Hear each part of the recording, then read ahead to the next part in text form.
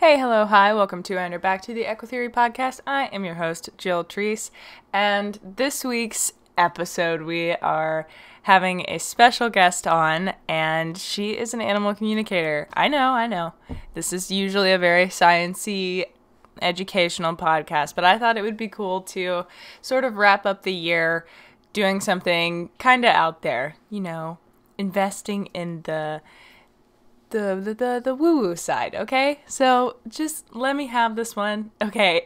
And so the first half of the episode, we're going to be just talking to the animal communicator about animal communication. And then towards the end of the episode, we're going to be interviewing, quotations, Zoe, Lex, Azula, and a special guest at the end. So I hope that you guys are curious and find it interesting, because I thought it was really cool. So thank you guys so much for listening, and this will be our second to last episode of 2020.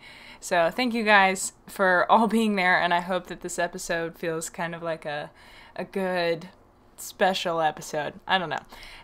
But without further ado, let's get into this bad boy.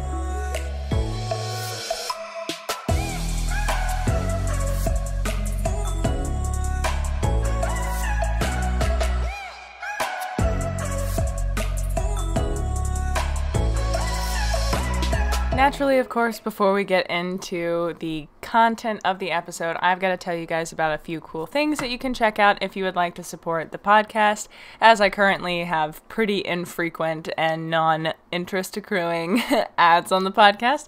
So feel free, if you would like to check out our merch, you can find it at JETEquiTheory.com/shop, I believe, or you could just go to my website and then click shop, and then you can see all the things. I am working on a podcast website, so that will be there soon, but don't look for it. And then if you want, you can also join our Patreon, and that way you can support me and the horses, as well as get your questions answered through a myriad of ways: phone call, on the podcast, having me read and respond to your question on the podcast, and sorry, my cats are running as per usual.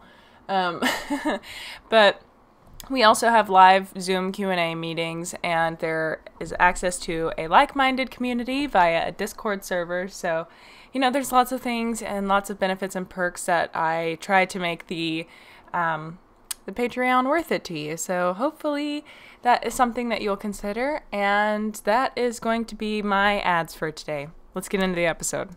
Alrighty, everyone. I have Miss Shelley Buchanan on the line, and so I'm going to let her tell us a little bit about herself and plug some things, let you guys know where you can find her, and then I'm going to ask her some questions about animal communication, because don't we all want to know? I'm dying to know the answers to these questions, and I found a lot of them asking my patrons on the Discord server, so after we get through the questions, then we're gonna speak with some ponies, so I'm excited. Shelley, take it away. Hello, everybody, and thank you, Jill, for having me. Yes. It's a pleasure and an honor, and we're going to have some fun, too. I'm excited. Okay? I'm so stoked. My name is Shelley Buchanan, and I've been an animal communicator for, I don't really know the exact years, but I can say a long time. And not only have I been an animal communicator, I also have had many privileges in the horse world with going to massage therapy school for the equine, as well as chiropractic school for the equine, when it was a possibility. Nice. But now being a chiropractor is a little tricky. My understanding is for veterinarians and licensed human chiropractors only, which is great. By the rules. I still can give some of that with it. But over the years, I traveled and did work with horses, PRCA world, barrel horses, rope horses, all types of horses, backyard horses. Just had many privileges in that world. Nice. So I'm very blessed. Yeah, no, it's we've talked separately, so I know a little bit more than the listeners, and I'm just like blown away by some of the things that you've done. So yeah, I think this is just going to be an awesome episode, and I'm thrilled to have you on. I've wanted to do this for quite a while, so I'm glad to be getting into it, but also like scared to death. I don't want my horses to say anything bad. Oh, they'll tell us everything we need to know. Oh, which I'm will be so just scared. On time. And I am so glad that I have control over it. if they say anything bad, I can just nip it out. No. Yeah. But anyway, let's get into these questions. What do you say? Okay. Okay, so first of all, the most obvious question is, how on earth did you know that you were an animal communicator? Like, what was the first time you were like, I think I have a gift here. What's going on? Well, I actually, to be honest, did not know I had the gift. Okay. I had to have some other people tell me I had the gift. Back in 1994. Nice. I had the opportunity to attend a clinic with Linda Tellington-Jones. I don't know if you all are familiar with her. Yeah. My life was time for it to come alive. So at that workshop, we did some meditations and work. And as we were sitting in a circle one day, these wolves came in on this lady's ranch. I didn't pay any attention to it. And the next day, the lady had said, you must be a communicator. And I go, what? Why do you say that? And she said, well, these wolves have never came in this far. So the very next day while we were at that ranch, the wolf, one of them actually came up to my chair and put his nose in my hand. Turned away and walked away. So from that day on, I kind of knew that something was going on. Yeah, I think that is kind of you have to have been there to like really feel the power of that and also believe it, because wow, that's crazy, and I would have had a heart attack. Well, it was, there was no fear ever. I've never had any fear with any of it, not even working with any of the animals. It's just amazing. But I also want to share with the listeners that I come from a long line of healers. Yeah, go my for grandmother and my grandfather on both sides of my parents. So I think it's just something also that was genetically given to me. So we'll see. Yeah, I mean, to me, it seems like with talking with you, that you kind of have that level energy about you, and it makes perfect sense that sort of the first instance that you would have picked up on something like that would be when you're meditating and just kind of being with nature and, seeing what nature has to offer. And there it was. So that's a crazy story. It was a fun time and quite a learning experience, that's for sure. Yeah, I would have been confused out of my mind. Well, I do think being from a family that had that kind of awareness, it was easier for me to understand. And it sounds like, you had more reverence for animals than I think most people do. In today's society, we kind of have this perspective of animals like, oh, they're companions, they're our friends, or, they're our partners in competition, but not really like a respected, there's really no other word than reverence and just like in awe of them. And it sounds like you have more of that than the average person. Well, thank you. I like to think I do. Once you come to know them and you can walk in their field, their energy fields, it's a pretty phenomenal feeling. Yeah, I bet it is. It is.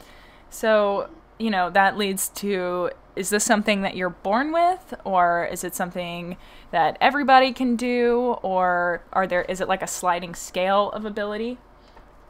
Everyone has the ability, Jill. Everyone is given the same ability as I have.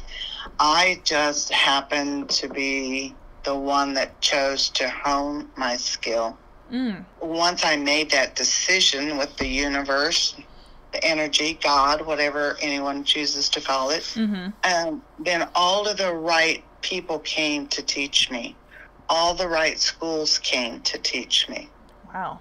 I've been learning a lot more about manifesting and things like that, and it seems like when you open yourself, then the things start happening. I don't know. It's kind of hard to articulate it, I guess, but like pushing against a wall, you're not going to get very far, but when you step back and relax, you're going to go a lot further. Yeah. So how did you learn to harness those skills? Like you said, you had the right schools of people coming, but did you have a particular mentor, or how did you go about tapping into it? You had this incredible experience with the wolf, and then you're like, okay, maybe this is something that I have to acknowledge. Where do you go from there? Well, we'll back up and before the Tellington Jones workshop, I was actually a hairstylist. I owned a hair salon. Oh. And I know. But understand, when I went to school back, I always tell everybody 0 time, that the medical profession was still governing my profession in the hairstyling world. What? Because, yes, I some of didn't know the the first doctors were barbers. I had no idea. That's crazy. Yes, and I went to barber college first, and that's where we were still being governed by the medical profession in the state of Kansas, where I lived at the time. And so we had to learn the complete anatomy. I mean, everything, along with several types of diseases. So my education actually started with the muscles and the whole anatomy there. Interesting. I had no idea. I thought it was just like, these are the colors you use. This is how to operate our scissors. It's kind of fun because when people really learn that the barbers were the first doctors, it's kind of amazing because they were really the only ones with the sharpest tools. And that's when bloodletting was the thing back then in the 1800s. That's nuts. I feel like you're an old soul. Yeah, so harnessing your skills. What happened was I was blabbing in the beauty shop one day because I had barrel horses, okay? Mm-hmm. And I had a barrel horse that I took to many different doctors, different veterinarians, and no one could find out what was wrong with him. Well, he had a scar down the semimembranosus muscle, which would be like your glute muscle, okay? Okay.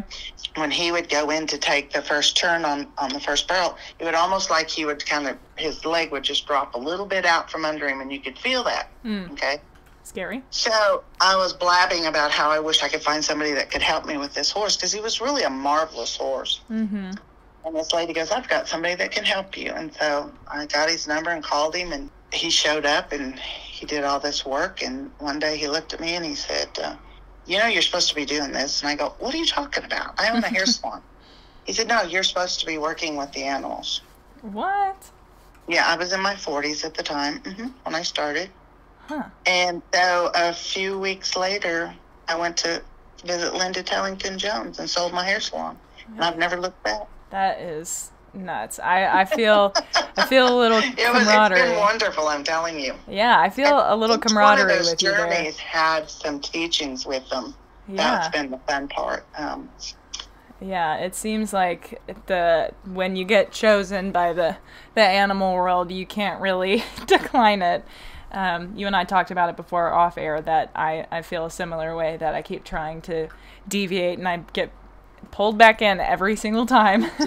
Yes, you do. Exactly. Because I have, even over the years, tried to deviate and do something else. And the next thing I know, here you are. Yeah. On a podcast talking about animal communication. Well, I've always been in it, not quite as much the last few years as I was when I first started. I traveled 4 states. They did animal communication and massage therapy, and back then chiropractic at the time. Yeah. I could do it. And so I did that for several years. It's crazy, but so many really important fields to be in with the horses. I feel like Eastern medicine is a really, really big part of what keeps athletes healthy.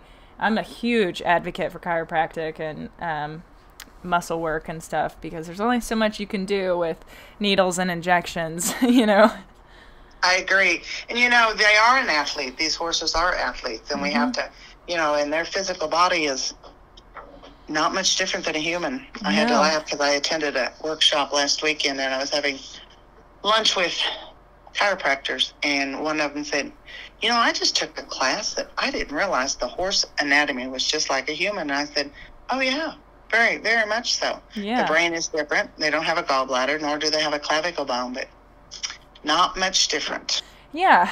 About the communication, is this something that you can do consciously, or is it an involuntary thing? Can you turn it off? I've learned how to turn it off over the years. Yes. I have a technique that I use, and I teach it on how to do it. Normally, if someone will call, I'll ask for just a moment, and I'll get into the technique that I use, and there we are. Nice. Yeah, you gotta, you gotta teach me. People will ask me, so you go in the grocery store and somebody's got, I said, no, it doesn't work like that. No. I can't read people's minds and I can't, read their animals' minds because I've been taught, how to do it, and even taught a technique that I know works for people that's very simple, so. Yeah, I imagine it would get very noisy if you couldn't turn it off. Well, would it ever? Yes. And the thing also, while we're talking kind of on that matter, Mm-hmm. people will call me maybe with another call, say a few months later, and they'll go, well, do you remember? They'll say, well, you talked about this or we talked about that. And I tell them, when the call is over, I'm done. I stepped out of everything. Yeah. I don't remember what we talked about. Yeah, it's probably not a bad thing. Yeah. Well, it's a good thing, because if I kept all of that in my brain, I just thought I had a monkey mind. Yeah, no kidding. So, it would really be a monkey mind. But and two, I like the fact that it's a very private world. Yeah, and that way you don't have to keep up with a bunch of different people's stories and everything, and it's fresh every time. So do you have animals yourself, and do you feel like your ability to communicate can make that relationship even stronger or deeper in a way? I've always had until this last year. Oh, well, bad timing. Some changes have taken place in my life that I don't have. Well, I have grand dogs, and I have horses in my backyard, but they're not mine. So Yeah. So it did help. I had a rescue last year. His name was Baylor. He was a dog. Absolutely marvelous young man. Aw. But because he was weaned, so he was never weaned. Oh. He never got the pheromones that he needed from his mother in order that he didn't have separation anxiety. Interesting. So, unfortunately, he never wanted to leave me. Oh. And with the work that I have and did, I tried to take him with me on several calls, and it just didn't work out. So he got a family that had all the time in the world to spend with him, because that's what he needed till he got older. Well, that sounds like a good call, I mean, especially with your communication ability, I'm sure it made that transition a little bit easier. It was much easier because he was okay with it. He understood it, and I explained to him, because we would go to farms or something, and he absolutely wanted to be right next to me. And it's normally what happens, and people don't realize this. I'm going to share some information. So your listeners will, when rescuing a dog or a horse even, I think it's probably the greatest thing in the world that these lives are being saved. But what people don't understand is if they've been weaned before the mother has made that choice, or it's the time to wean the babies, they have separation anxieties. Yes. I don't know. Just every time I talk to you, I feel like there's some weird universe thing going on. I just did a course over separation anxiety from fair horsemanship. Her name's Elise, and I did her course over it and just talked about it in the episode that went up today. For everyone listening, it'll be last week's episode. And then we took our nurse mare for one of our colts. We took her back to her people today. And our colt Astro, he weaned beautifully, and now my cat is scratching on the scratching board.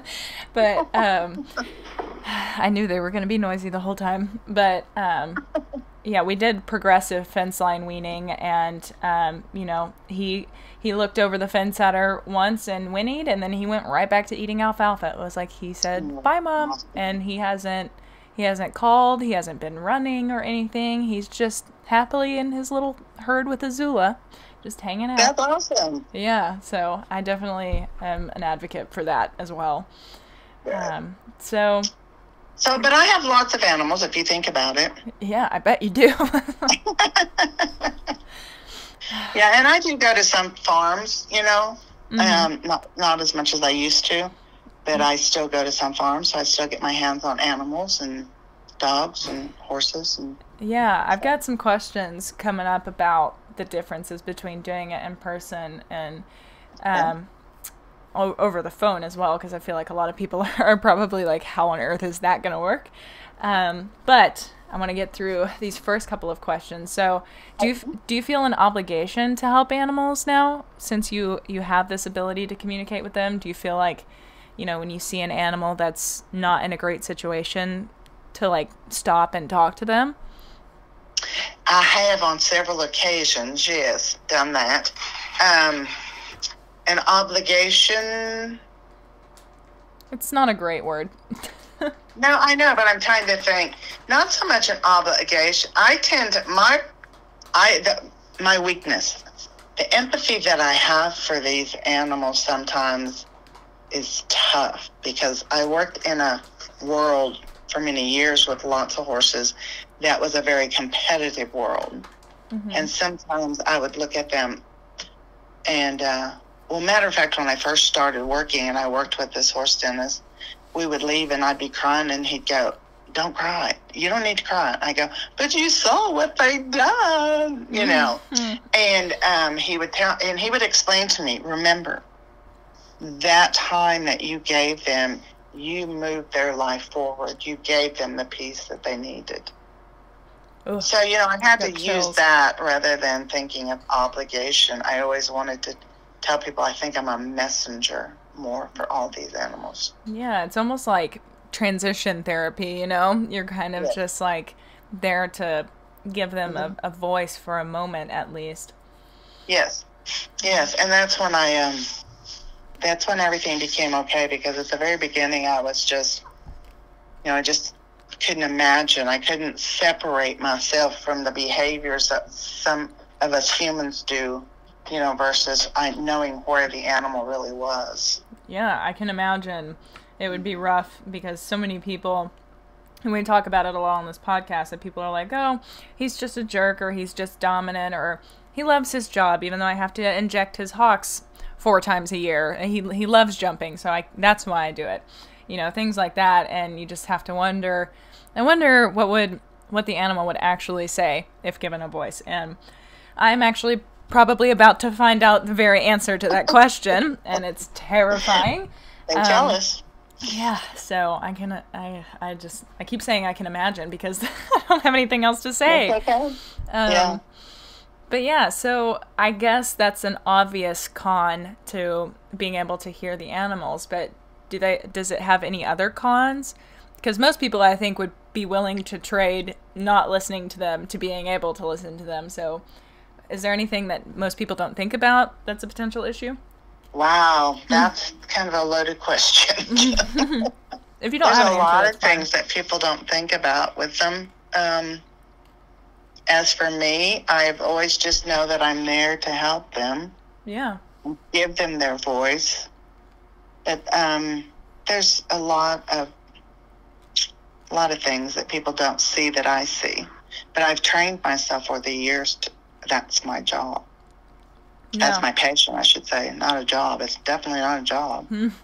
Yeah, I'm with you on that one, because ever since I started opening my eyes to what what actual behaviors mean, not just the label that I attach to them, by watching the horses with an open mind, reading different people's opinions over the behaviors, and then being able to look at the horses and be like, I think I might have been wrong for the past decade about what that meant. I understand that. And the con, the only, I just never thought about having a con, the cons about it, because I've always just felt honored. Yeah. Just honored that I was brought to such a wonderful world to be able to walk in this world. Yeah, no kidding. I definitely would be all over that. And if I could talk to animals, it'd be rubbing it in everybody's face. Like, I can hear him. You can't. Well, I've had people say, that's just not fair that you can hear him. And I said, well, you can too. But it just, it's fun, because I love teaching it. I absolutely love to teach it. Love to teach people how to hear their own animals. Yeah, well, that is a good place to plug your like Facebook page where people can find you. So, okay. So do you teach people like over the phone or in person, or how does that work? I have an 8-step program that I like to give, and I teach people I like in person. You know, I like to have 4 to 6 people at a time, you know? Yeah. And it's a lot more fun that way. The energy is, when you get 6 head of horses in a barn that belongs to 6 different people, it's pretty cool. It's real cool. You know, 4 or 6 head. It's, I like to do it that way. It's, with the COVID doing what it's done this year, I haven't done many workshops. Right. And I'm a hands-on person. I like to teach hands-on because everybody keeps saying do the Zoom calls, but I just don't feel the energy, Jill, that the horse and their person deserve. That's probably a hang-up of my own. I don't think so. I really like to teach in person. I do too. I mean, you know, I do this podcast. Oh, good. I'm glad to hear that. Yeah, I do this podcast, and it's great, and I have people that I do... Okay, all the kitty cats. I can hear him that time. Yeah, he tripped over the heater cord. Oh my God. You guys are ridiculous. I saw somebody sent me a meme of like ready to start my Zoom call, and it was like a picture, like a cartoon, and had a cat duct taped to the wall. Like, that is what I need to do. But anyway, I do a lot of online and phone call consults and things like that with people and their horses. But, you know, I've got this client that I'm working with in person, and there's just nothing like it. You know, I was telling you before the call, we had an incredible breakthrough today, and it was just like...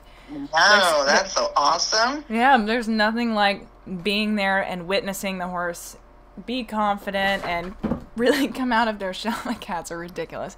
Come out of their shell and just tackle whatever you put in front of them. And it's just, there's nothing like it. So I definitely feel you on that front. It is way better. Yeah. And if I could do it, I tried a Zoom call and was, you know, successful. The students were happy. That I just never got what I felt like everybody needed. Yeah, that makes sense. And if I were teaching, and it's not a subject that you can really teach to people. You have to be there in order to have a hands-on with the horse, because that's when the learning starts taking place. That's, you know, the communication will come with most people. Right. But I do have a technique that I teach. Yeah, I imagine you would have to kind of be there to be like, that's actually not what he said. you know? Because you have to learn to step out of who you are as a human. Yeah, can't imagine that one. Yeah, well, it's you know, I've had a lot of people go, oh, that's voodoo, that, but it's not. It's not. Everything is energy, always was, always is, and always will be. You know, the Schumann resonance has been around for many, many years. Yeah, we got quantum physics, all that good stuff. Yeah. You're on the right track. Your Facebook page, if people are interested in finding you, is Shelley Buchanan Animal Communicator. Yes. Or they can go to my personal page, either one. Okay, which is Shelley Buchanan. Just Shelley Buchanan. I'll link it in the show notes so people can find it, and I'll also share it on my own Facebook page so that it's easier for you guys to find it. So if you're interested in talking to Miss Shelley. Yeah, make appointments. I've even put my phone number. They can text. I don't answer the phone. I'll be the first to tell you, I don't answer the phone. You've answered it every time I've called, so news to me. Well, I know your number. Do you want to talk about your rates and things like that a little bit? Sure. What I do is for 30 minutes, it's $30. You know, we do PayPal or Facebook Messenger. You know, if you do PayPal, please do family and friends. Not the service one. Yeah. It takes like 20%. The Facebook Messenger, you can pay through that. I take that. But I don't know anything else. I mean, I know there's a lot out there, but those are the two that I work with comfortably. Yeah. I don't have an assistant right now, so I'm having to do the one-man show. Ditto. After 30 minutes, I charge $2 a minute. But in 30 minutes, we can get a lot done. Yeah. And you're allowed as many horses as you like, or dogs. I'll book from 9 to 5, and sometimes I'll take evening calls. I normally don't work on the weekends because I'm out either at a farm or I have a couple of grandkids I hang out with a lot. Yeah, and you're based in Arkansas, right? Yes, I am. Which is Northwest Arkansas. Absolutely wild. I feel like I'm finding all of these very niche but incredible people that live here that I'm like, where have you been the whole time I've been here? It was just time. It was time for you to start having. I sure hope so. I'm excited to see where this takes us. So I guess with that out of the way, brace yourself for endless emails and phone calls, because I can imagine, knowing myself and my viewership, if I heard a podcast like this, I would definitely be booking an appointment immediately. So yeah, it'll be fun. Yes, we'll get to work and do whatever we need to do. Yeah. So yeah, I guess let's just burn through some of these questions here. How do you keep your mental state healthy and clear enough to be able to communicate? I can imagine, like, with all of the stress of this past year especially, there's a lot personally that could get in the way of communicating with the animals. So how do you prevent that? Well, first off, I try to keep my mind physically. Physical is important to me. I do meditate daily. I have a meditation time. That's or impressive. Quiet time, whatever you want to call it. That's important for me. How long do you meditate and knowing, and that's kind of a wide word for a lot of people, but for me, the knowing is knowing that I'm living right now in this moment, and being centered. Yeah. How long do you meditate for, just out of curiosity? 15 minutes. Anything past that, you're wasting time. Good to know.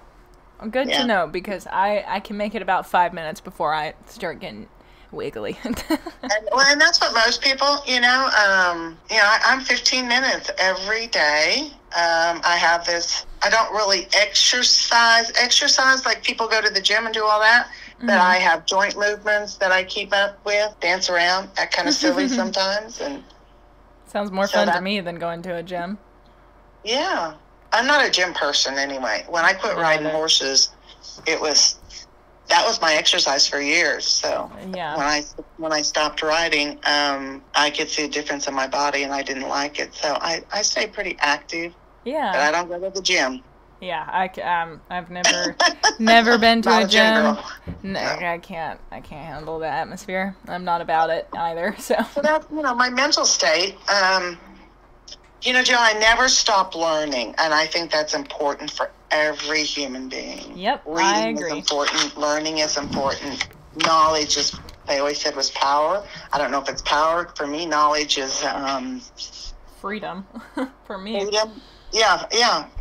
That's a good word. Freedom. I like that. Has being a communicator played more into your learning about animal behavior? And do you notice things like calming signals, and can you sense the horses changing emotional states?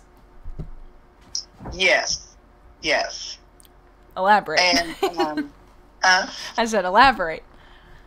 I'm going to. When I was working more hands-on, that's when I got to feeling and watching them. And by doing the hands-on the way I did for myself for so many years, when I am communicating on the phone, I can feel that horse take that breath, or I can feel him shift his energy. That's crazy. And the same way with a dog, which I do some dogs, not a lot. I prefer horses just because that's my spirit animal. That's the animal that actually changed my life. So the connection there is really strong in that world for me. Mm-hmm. I can visualize. They'll show me their feet, or they'll show me what's going on with them physically. We'll get there. Just you wait. They do show me, and I do feel those things. I do feel them calming down. And I've had clients call me, in the next day or maybe a few days later and go, this was the best thing that happened to my horse. Nice. That's got to be rewarding. It does. It shifts their energy. It shifts that horse's energy. So, yeah. I can imagine that shifting the human's energy is a big part of it as well. Helping them gain a little insight and taking a more compassionate approach to their horses has to be revolutionary, I would say. Yes, it is. Yeah. So, Do you get a lot of skeptics at first who convert to believers? Like, what's the wildest story that you're comfortable sharing? Golly, I've had lots of them, Jim. I bet. This is definitely the people that I've told about it have been like, okay. And I'm like, no, you don't get it. Okay, the skeptics that I've had in my life, that really skeptics that became believers, they had a change take place in their life, or their horse's life, or maybe their dog's life.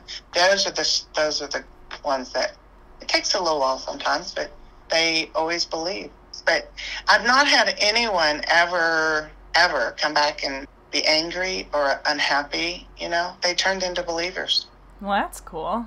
Yeah. I mean, I obviously going into something like this, that I am taking every precaution that I can to make sure that I have no room for skepticism, because I haven't even told you the names of the horses that we're going to be discussing, because, I want it to be authentic for the podcast. Sure. But mostly I want it to be authentic for me, not to put any pressure on you or anything. But I don't want to leave any room for me to be wishy-washy about, like, well, she could have derived that from, I said X, right. Y, and Z. And obviously 90% of my life is on the internet, but two of the horses that we're going to do here in a bit are, there's not a whole lot about them online, so my main mare is probably going to be the one that everybody's going to be skeptical about, but I am open-minded at least, and I'm the only one that matters. Be skeptical, that's okay. Okay. That is fine with me as well, because I'm the only one that has to deal with her, so well, and it doesn't, I mean, it's okay. It's all I can say. It's good. It's all okay. Mm-hmm. Everybody's on their own journey. Yep, that's true. So, can you communicate with people long distance too? Like with other communicators? Do you guys have like a group chat mentally? No, I've never chose to do that. Do people? I don't know if they do or not, to be honest with you. That would be dope. Now, I've had people call a communicator and then call me, and they go, well, she told me the very same thing. Yeah. Or he told me. I go, okay, all right, yeah. A little corroboration. Never heard anybody. Yeah. So, yeah. So, the last question on the front about you specifically is, do you communicate with animals that have crossed over? I know the answer to this question, but...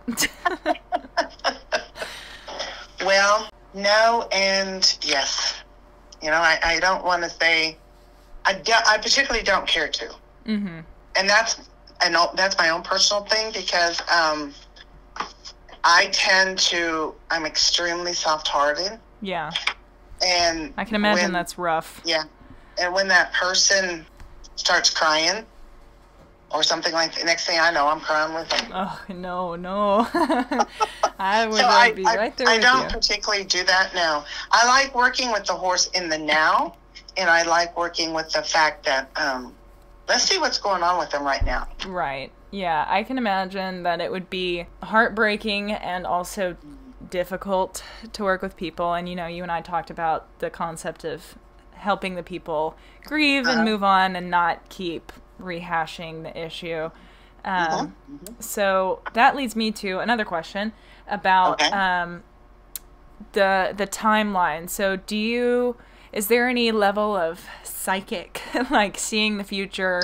You said you're not a prophet, but is there any future prediction sort of thing that happens, or is it mostly just, horse, how are you feeling now? And how does it work? Go. No, I normally, the only thing I know about the future with these is if they tell me. It doesn't pop up. It's not something I look for. What I like to look for in the call is normally people want to know how they feel, how they're feeling now. Is there anything going on with them? This type of stuff. Mm-hmm. Their illnesses and their health concerns, all this kind of stuff. I've had some of them tell me, like I had a lady call me not too long ago, and she's a showman, shows her horse, and she just asked me if he was okay, and I said, we went through what we do, and I said, yeah, he's fine. And all of a sudden he said, oh, don't forget to tell her I'm going to win for her. I went, okay, I'll tell her. That's so, awesome. Sometimes that'll happen. Yeah. But, yeah. As for predict the future, what they might be or what they are, unless they tell me, it's not something that I go, oh yeah, and Right. No. That makes sense. So, then I guess that leads us into the just general animal communication. Like, how clear is the communication? And does it take place in images? I can't imagine words really making much sense because the animals don't speak English or German or what have you. Or is it more of a sensation? Well, they speak audible to me. Really? Yeah. Yeah, I can hear them. And but that was a journey to learn that. Yeah, to me, the only way that I could make sense of it would be like, are you familiar with the show The Good Place? Yeah. Yeah, so, like, Eleanor and Chidi are supposed to be soulmates or whatever, and she's like, wow, you speak English, but you're from, I forget what part of the world, and he was like, I'm actually speaking French, but this is translating it for me. I imagine that's the only way that I could make sense of it in my brain. Right. I'm a very logic-oriented person, so this is hard to wrap my head around. Coming from the family that I came from as well, because my grandmother, she would tell my father things. She'd say, don't do that because this is going to happen or that. So, kind of growing up around it. And then my mother's father was a full-blood American Native Pawnee Indian. Wow. He didn't let you know it, though. Yeah. He always believed in doing things by the sign. So, it became easy for me to be comfortable in that, Jill, because it was not unusual for my life. Yeah, I can imagine that. It was always there. Grandfather planted by the signs, and he'd talk about the water, and he talked about the leaves, and the fields, and because he was an earth person, and so it was really easy for me to believe. And then when I first started getting it, it started in my throat, and then I would trust it. I think trust was the biggest thing I had to learn. Was to trust it. That vulnerability is a strong concept. I think growing up in an environment like that would be absolutely incredible. That's something that I really, I don't know if it's more of a regret doesn't sound like the right word, but it's the best one I have at the moment, of just growing up in a society that just feels so detached from nature. I'm on a path where I would like to get more in touch with it. I don't want to go too far down the woo-woo trail, but I am on the phone with an animal communicator, so I think that ship might have already sailed. But I don't know. I don't think so. I would just like to, I don't know, maybe get more in touch with or focus more on nature and appreciating it, because it is like that idea of your, you said it was your father that was very earth-oriented? My grandfather. My mother's father. Mm-hmm. Just like being so in touch with the world around you just seems like such an incredible, powerful way to live, and it calls to me. I would love to embrace that some more. Yeah, he was a man that didn't speak a lot. He didn't speak a lot, but he knew things, and he never hesitated to show us children things. That's incredible. Ugh, it was. What a pleasure. So, long distance communication. I'm sure this is a hot topic. How is it easier, or is it easier to be with the animal? Are you ever unable to get in touch with the animal? No, I'm never able to. Some are more talkative than others. Yeah. They always love to show me their personalities, and that's fun.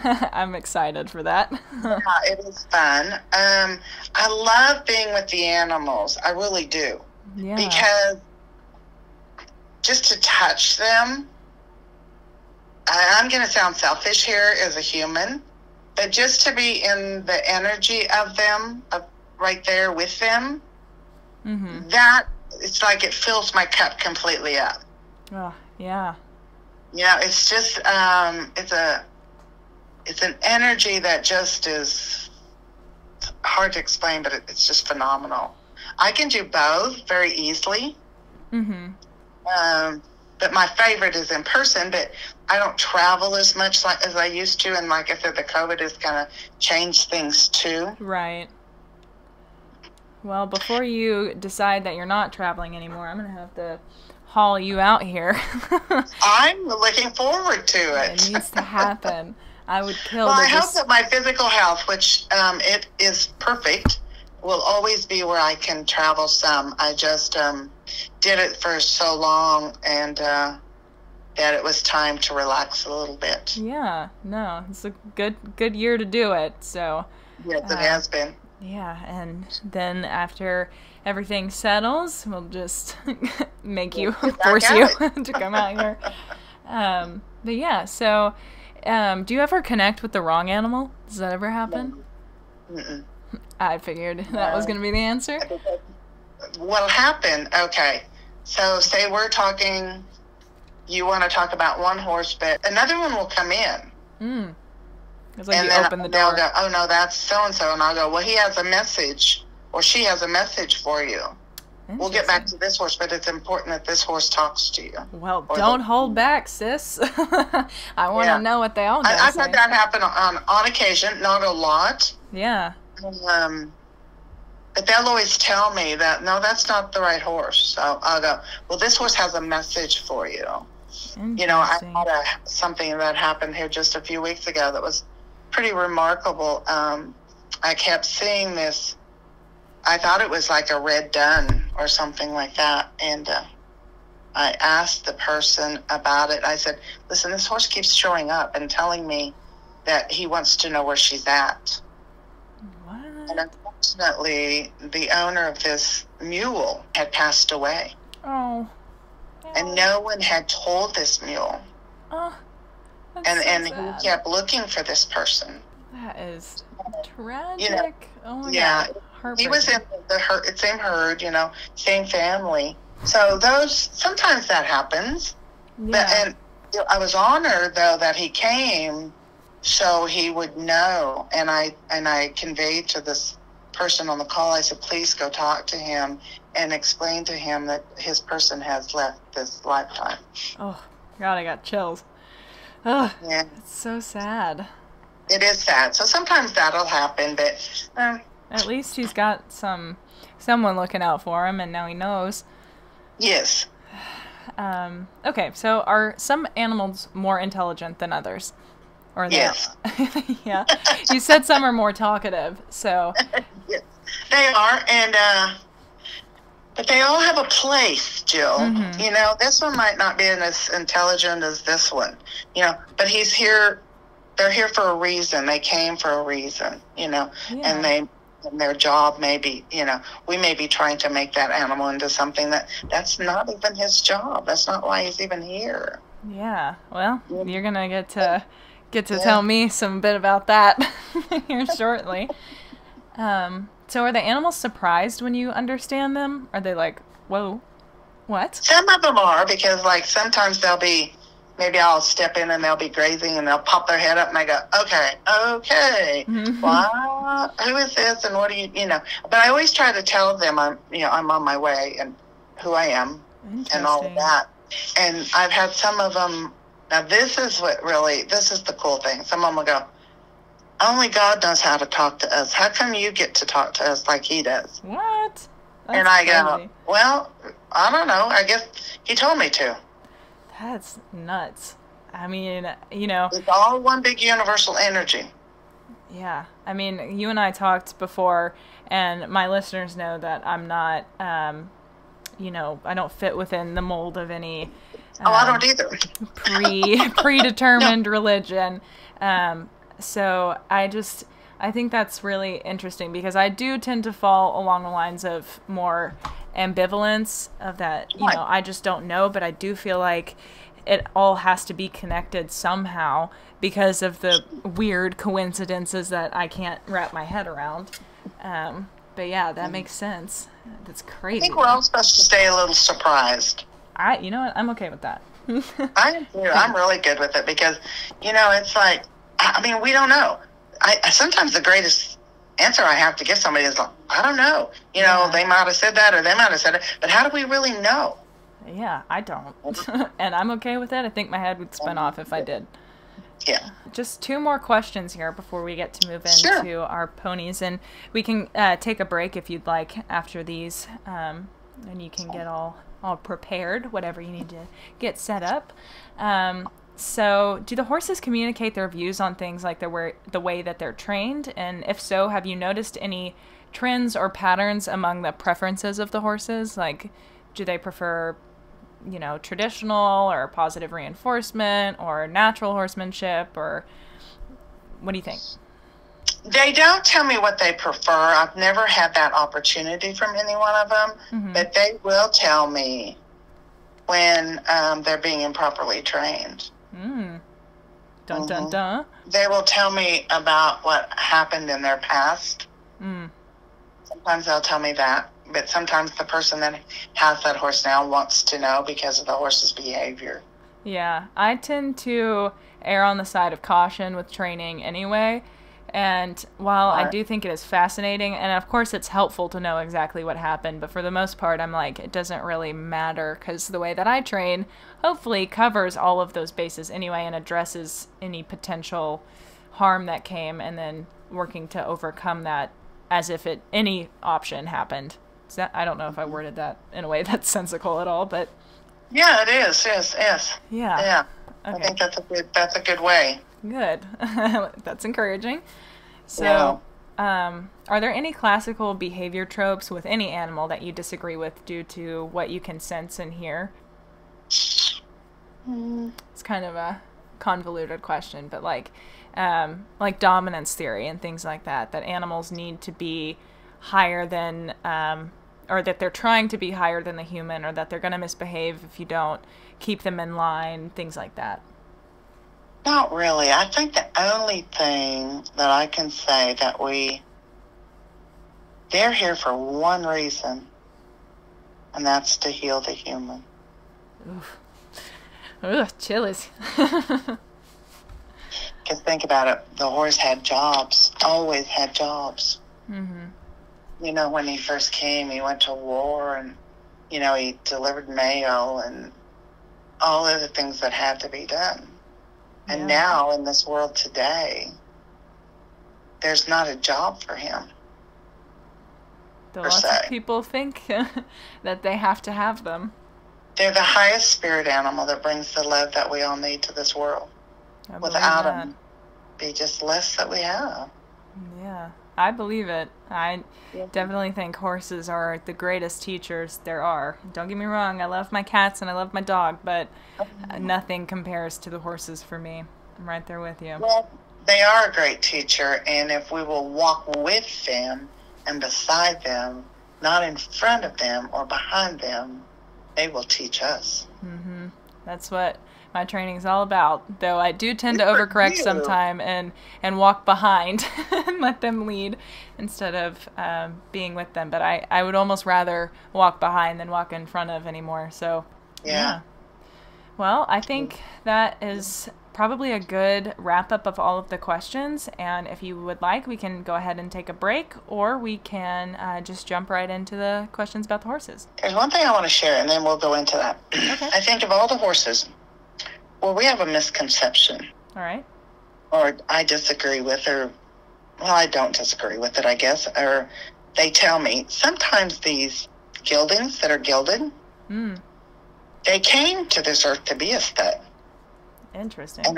And I get tickled because that's probably the only thing that I can say that some of them, they almost get angry about. Being they go, gilded? I was supposed to be a stud. I've had some of them tell me that. I can think of a few who would probably relay that message to you. But, I'm still kind of going over that question, I can't disagree or anything, but I know that they disagree with us on that sometimes. Yeah, I can imagine it. I would love to stop saying that, but I don't have any other... No, it's okay. Saying that word keeps your knowledge. Keeps you knowledge. Now I don't feel so repetitive, so thank you. It does not. It keeps you knowledgeable. And we can step right into the horses if you'd like, Okay. or whatever you want to do. Yeah, no, I'm totally game. So, the first one is obviously going to be Zoe. And I'm not going to say anything to start off. I do have questions, but I kind of just, Okay. I don't know what the process is. You guide me. Okay. So what I did is I'm connecting my energy with Zoe through you, okay? Because you're her person. I'm scared.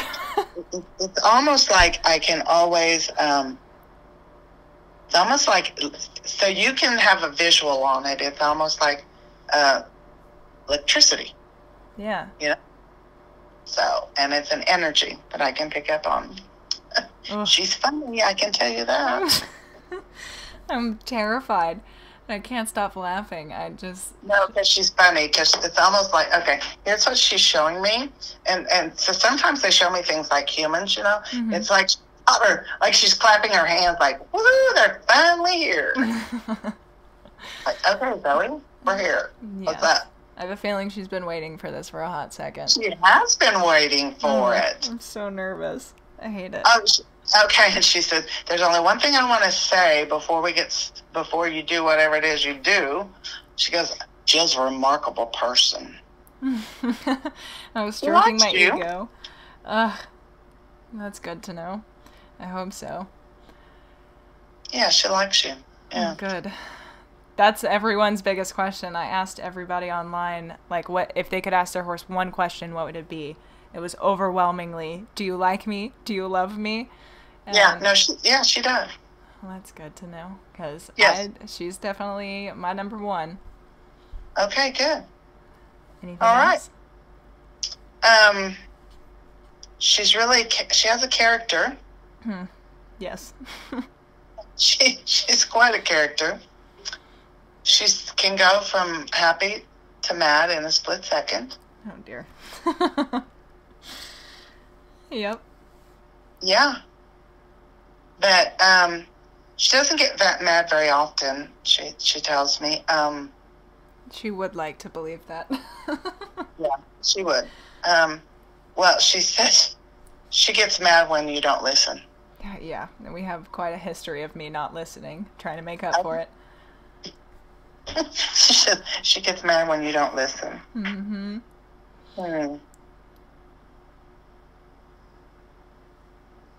And she wants to know why you don't feed her more food. Of course she does. She likes to eat. No, she has a giant round bale out in her field. And we had to cut her grain because she was starting to get a little bit unhealthy. So she does like to eat. Yes, well, positive reinforcement suits her then, because that's all it is.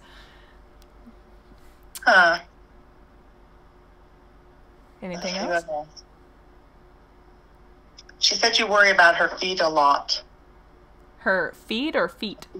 No, her feet. F-E-E-T. Oh, yep. You worry about her feet a lot. Yeah.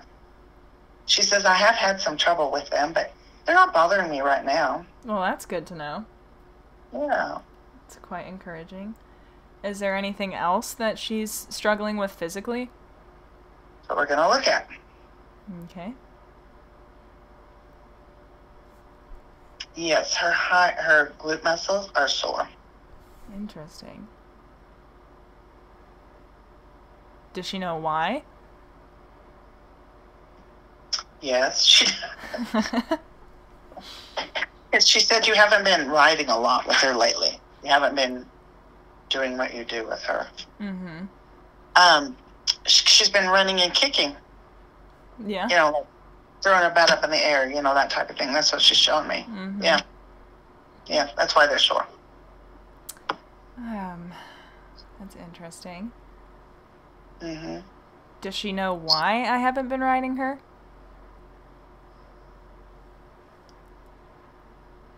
She said, no, not really. Now I feel bad. I feel like I should have explained it. You probably should have.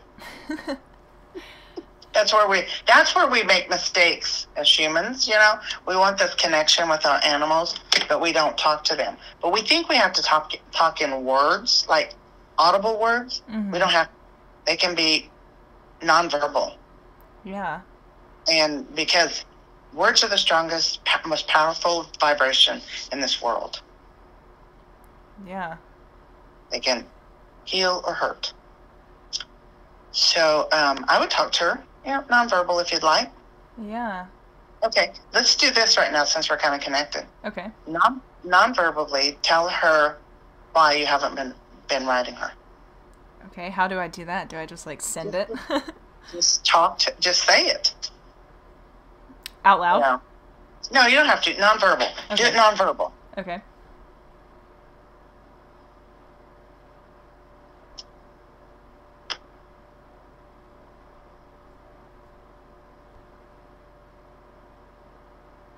Done? Yep. Yeah. She goes, well, I know she's been really busy. Yeah. There's that. That's what she told me. That's not what I told her. She says that she knows that you've been real busy while you haven't been there. Yeah. Does she feel any resentment about that? Huh? Does she feel any resentment about that? No. None. That's good. No. And she says, well, what she told me really is nobody else's business. Well, everybody already knows. I said, okay. Oh, they do? On your podcast or something? Yeah. Oh, yeah. I didn't listen to anything because I wanted to make sure that we were all here together. Yeah. So, I guess I can just go ahead and tell you.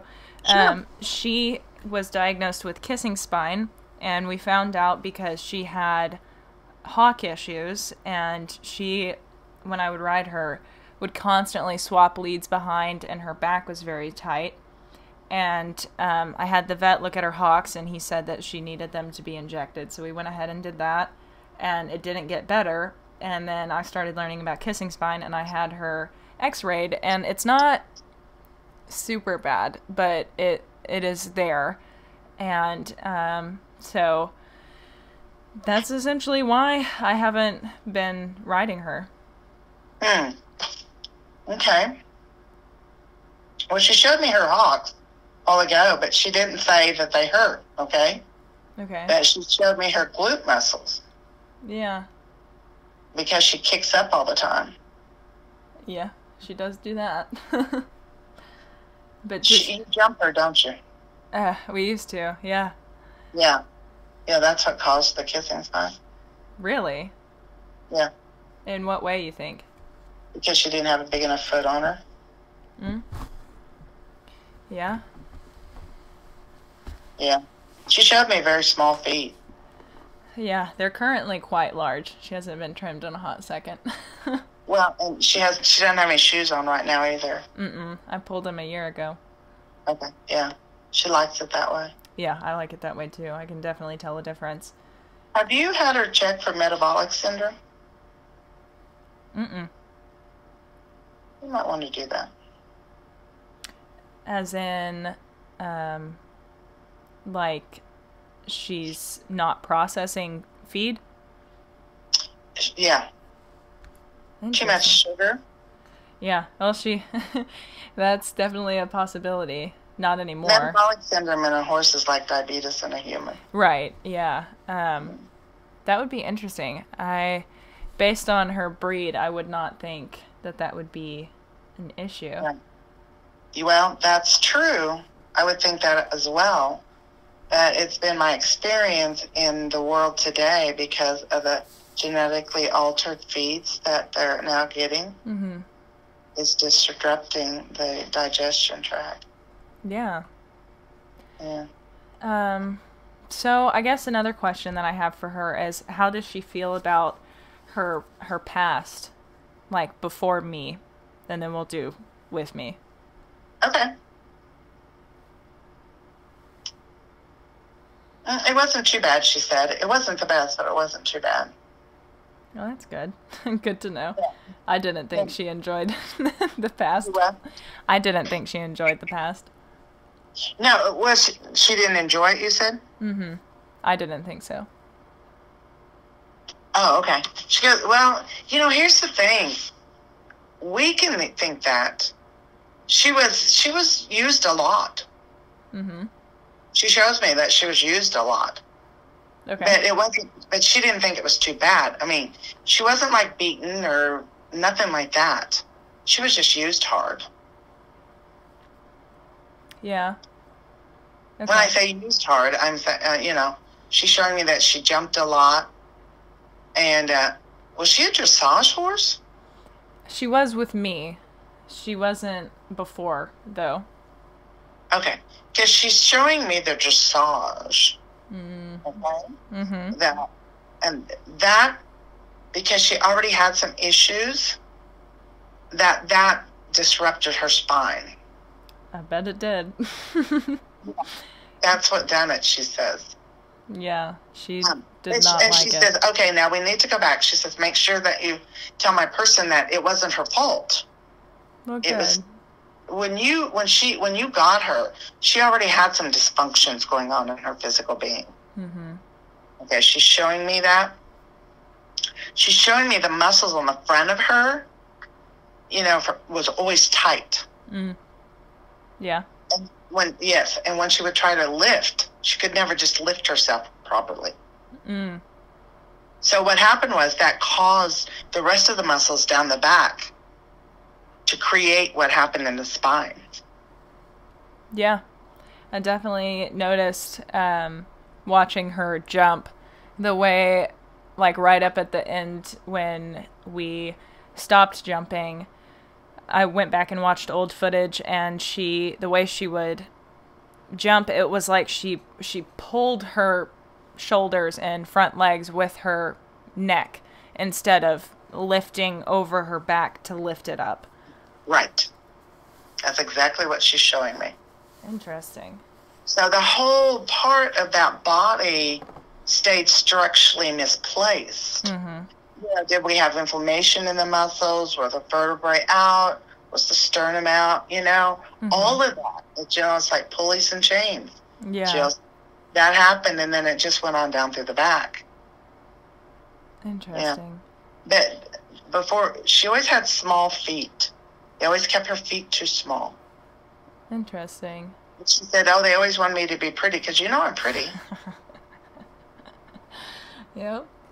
That she would know that.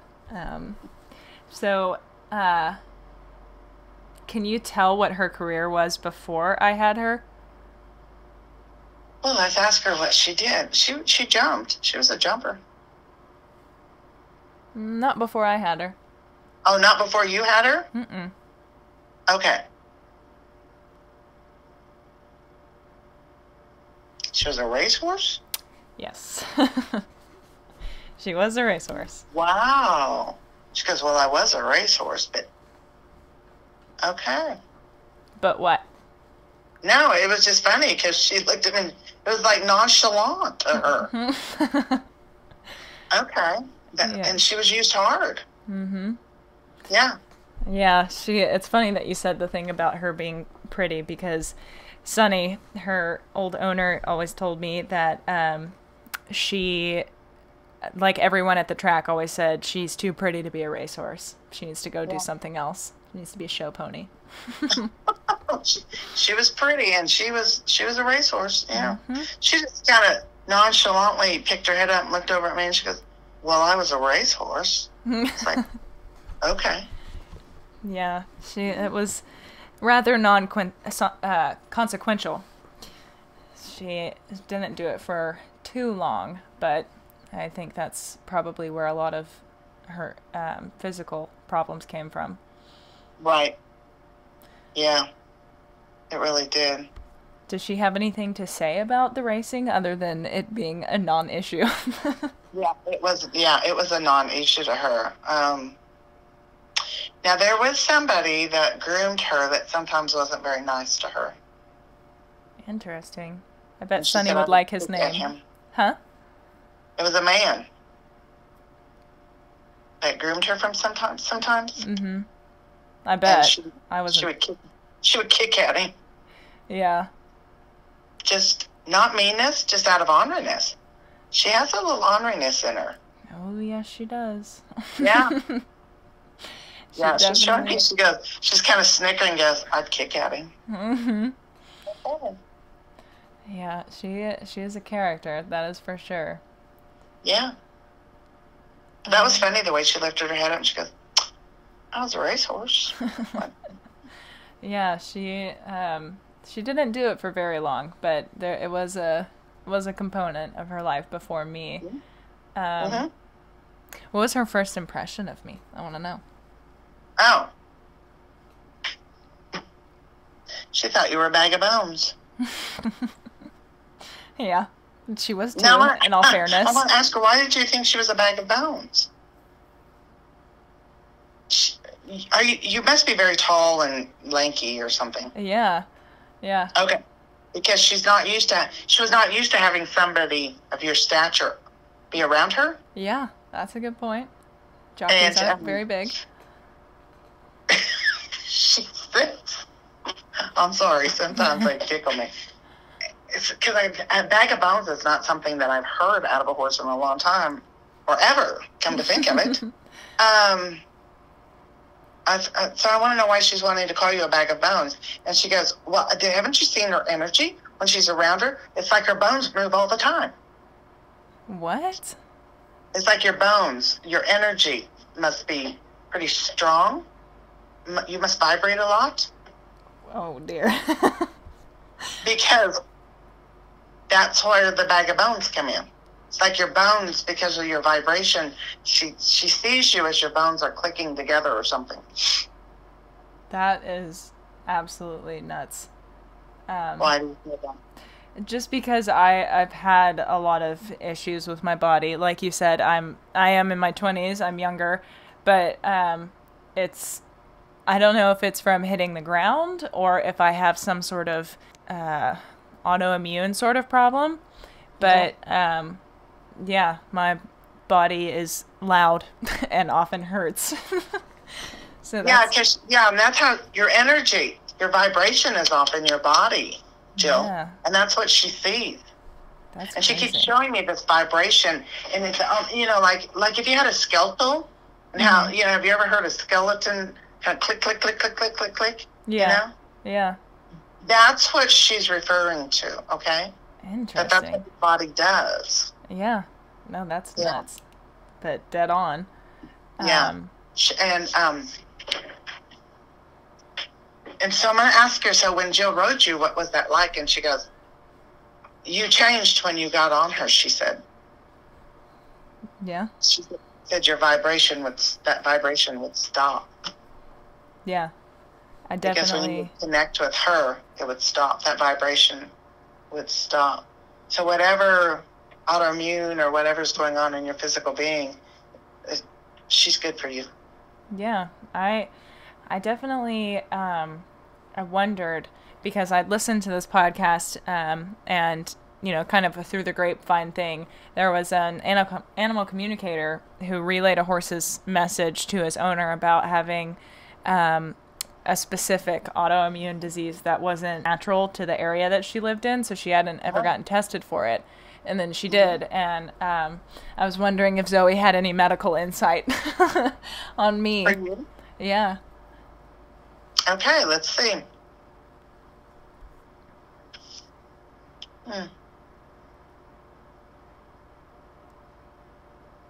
She gets the medical insight I have to give for her, as you call it. Yeah, she's a character. She wants you to slow down. Oh, damn it. Can't have everybody telling me to slow down, okay? Oh, is everybody else telling you to slow down? Yes. Oh, okay. Okay. She said now, and they call me the vessel. They go, vessel, tell her to ground herself. You're to ground yourself. Interesting. You know anything about grounding? Yeah, I actually have talked about it on my podcast a little bit, and I do it with the horses a lot, of just like being with them. I take it very literally and focus on my feet and just kind of wait until I can feel a vibration in them, and do a lot of breathing and taking inventory of the things around me, and just like kind of letting go of the busy conscious. So I'm not sure if that's what you and Zoe mean, but... Well, she says I have some advice for her, and I'm like, okay. Okay, let's hear it, Zoe. She wants you just to enjoy going barefoot around her and hanging out with her. She goes, I know I can't do it right now because it's a little cold, but she wants to see you barefoot and just be. She said, I just want her to be. That's an interesting thing, and I can hear everyone listening going, danger, danger. But because of the feet and being around her barefoot? Yeah, but it's interesting to me because I've always had a thing about it. Like, unless I absolutely have to have shoes on, I never do. And I hate shoes and I hate socks, but, you know, I work around horses, so I have to have them on most times. Right, you do have to have them on, that's true, but you can still be in a setting with her, you know. And, you know, her energy levels are so far out. I mean, look how they can hear things, the distance that they hear. So, and their energy levels are strong, so you don't have to be right up next to her, Jill. Yeah. You know, just, yeah. Yeah. Yeah, I'm going to tell you what she's doing right now, and it'll be fun, because I want you to go check her. Okay. I don't know, you have to tonight since it's probably dark, but tomorrow, it's almost like an octave level of music. She's come down a level. Interesting. Her energy has kind of come down. Yeah. I feel like both of ours probably have.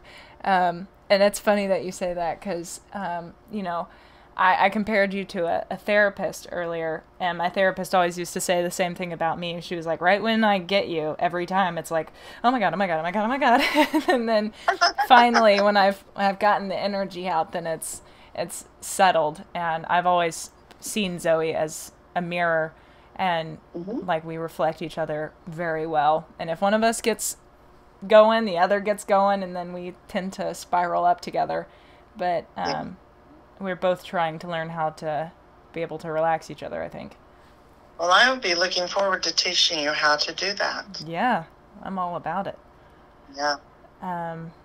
Okay, so does she have anything else? Because I have a few questions that I can ask, but I want her... No, she's clearly done. Okay. She's over there grazing. Yep. So... guess I can prioritize my questions a little bit with her. I wanted to know if she has another name that she prefers to be called, or if she likes her name. She also has quite a few interesting names. So, she said, well, they call me bad names sometimes. I went, okay. I don't know. I said, well, what is bad names? She goes, well, names that aren't mine. She likes her name, and she doesn't care to change it, no. Okay. Yeah, I call her a bunch of different silly, goofy things. Right. She said bad names to her. What is the meaning of her name? Are you asking me? I'm going to check here. Okay. I happen to have the computer on, but I totally... oh, well, this is cool. It's a Greek name meaning life. That's definitely fitting. I didn't know that. I didn't either, but it's always fun to see what they are. Yeah. Yeah, even biblical. It's associated with the meaning of life, and so that would help me understand why she likes her name. Yeah. Mm-hmm. It was Edie before, Eddy, like Eddie, but Edie. Really? That was kind of my feeling about it. Let's see. I just didn't know if she preferred that one. No, she does not. I don't know. No, she loves the name. Yeah, it's Edie came from her race name, which was Educating Guess, and I didn't like that either. But yeah, she has... Yeah, it fits her perfect. Yeah, I agree. She definitely is a a big life source for me, and just she's a force of nature. Mm-hmm. Okay, so what is her favorite thing that we do together? She goes run. She likes to run with you. Interesting. She always pins her ears. She does what? She pins her ears Oh, when we do that. she does? Well, it's because it hurts. She likes to run. That's her favorite thing to do. Yeah, but it hurts. Where? She says all over. Well, what the hell? Well, I think there's some things that I can tell you about later. Okay.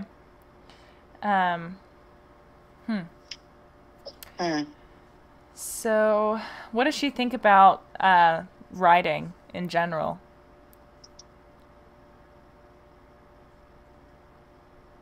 Oh, well, let me see what she says. Okay.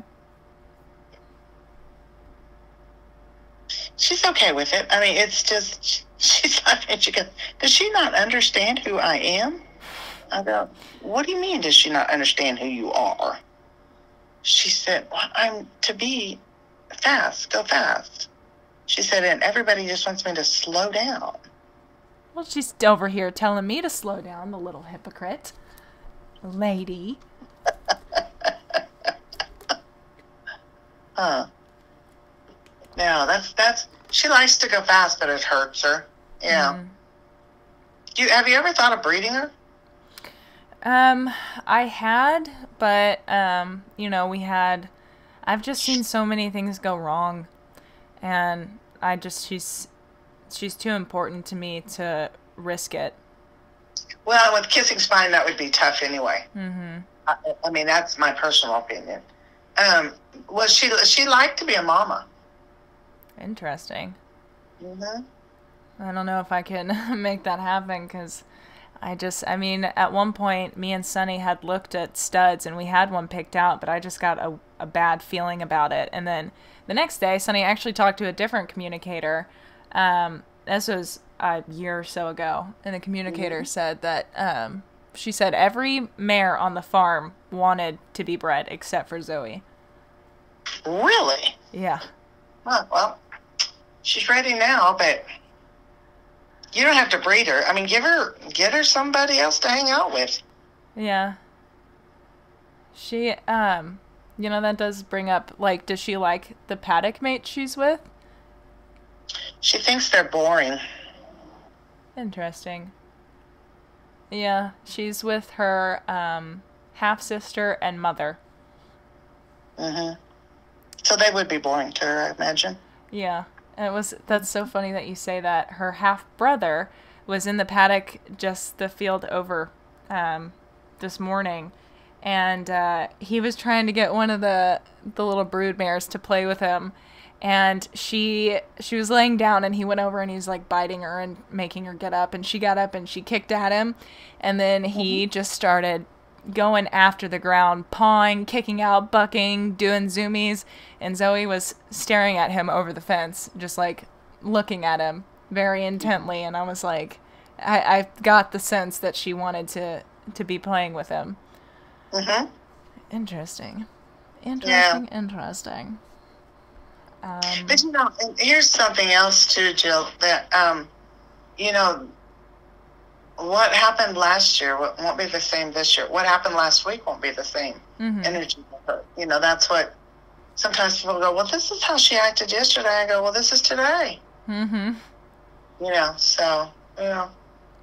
Yeah. That's why I like to talk about the now, what's going on now, right. What they have to tell us now. Right. I'm that's very how indecisive. They live. I'm very indecisive, so I get that 100%. So what does she think about jumping? She said it was okay. Interesting. She said, I really like to run. Well, we combined the two. We did eventing. And she was always... Well, she was showing me jumping over streams. Do you jump over streams? Water or something? We did, like in eventing, there are water complexes that you have to go through. I'm sure we did jump over a stream, but I can't think of one off the top of my head. Yeah. This while ago, she was showing me going across the stream, and I went, okay.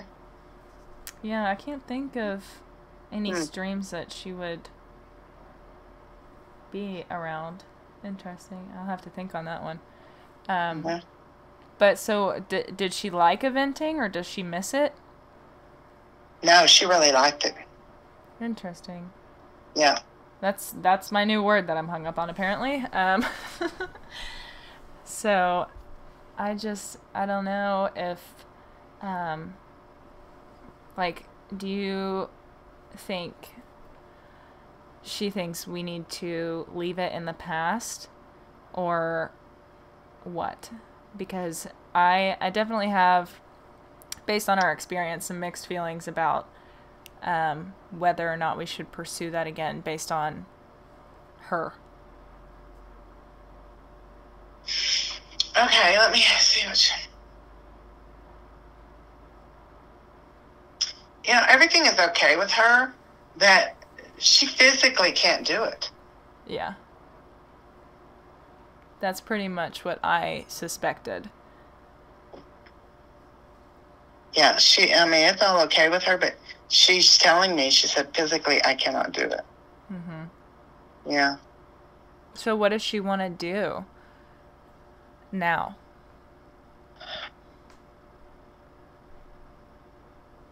She wants to get better. That's really, because like right now she doesn't feel the best. Mm-hmm. So that's her main concern, is getting it better. Okay. Yeah. Yeah. So, is there anything that's bothering her mentally, like a memory or an experience? Nope. She said, I'm good to go. Oh, that's good. I didn't really have anything in mind.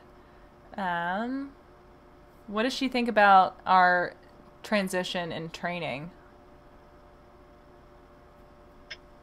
She says, well, it's been kind of different. Mm-hmm. She said, I like it. She says, you're softer with this training. Yes, for sure. And she likes that. So that's good to know.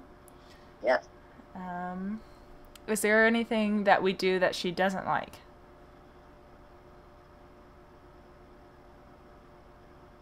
Okay, she showed me, what are you doing with her back feet? Oh. See, that was kind of an open question. Okay. Is there anything that you do that she doesn't like? Whoever cleans her feet, or you pick up her back feet, it hurts her. And that would make sense with the kissing spine and the hot, all that. It's painful for her. Yeah.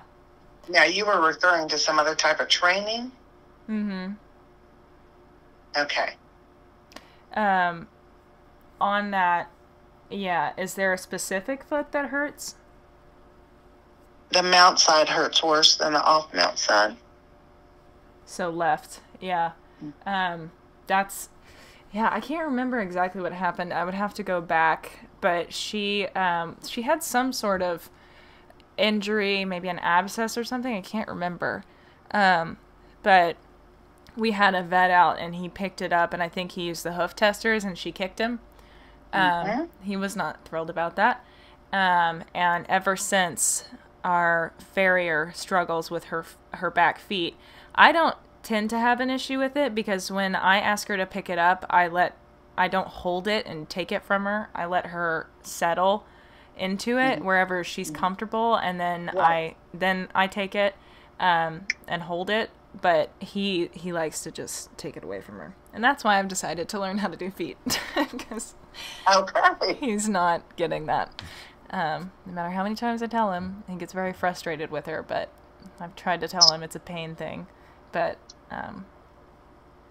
can she tell you where specifically it hurts? Yes, it hurt when they pick. It's almost like when she's showing me, when you all pick it up and she bends that knee from there I mean, it's like there's this pressure that goes up into the top of the loin. Mm. It hurts all the way up there. Interesting. Mm-hmm. Is there anything we can do about that? Yes. Is that the after the podcast conversation? Yes. Okay. I want to know what it is. It's killing me, but I'm going to be patient. We'll share. Okay. Yeah. So, what else do we have here? What do I often do that she doesn't like? Is there anything other than the picking up the feet? That's not good. Okay, you know, like instead of just how people will pat a horse, you pat her on her neck and she doesn't like that. Okay. Because she's sore. Interesting. I'm not a big patter. I do sometimes. But what does she prefer? She likes to be stroked. Okay. And the thing is, it's the vibration that's created. This horse is extremely sensitive. No kidding. Has her whole life, and no one ever understood her. Yeah.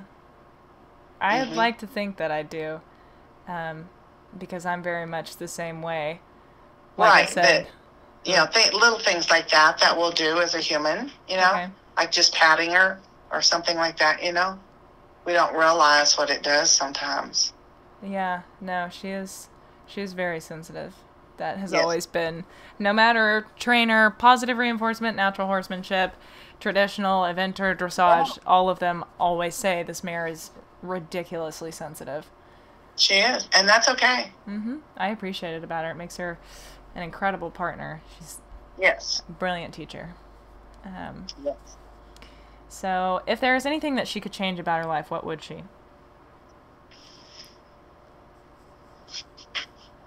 What could I do better? To have more feed, she says. Not if you're metabolic. Yeah, I want you to check her because I'm almost sure she is. That's why she likes to eat. Interesting. That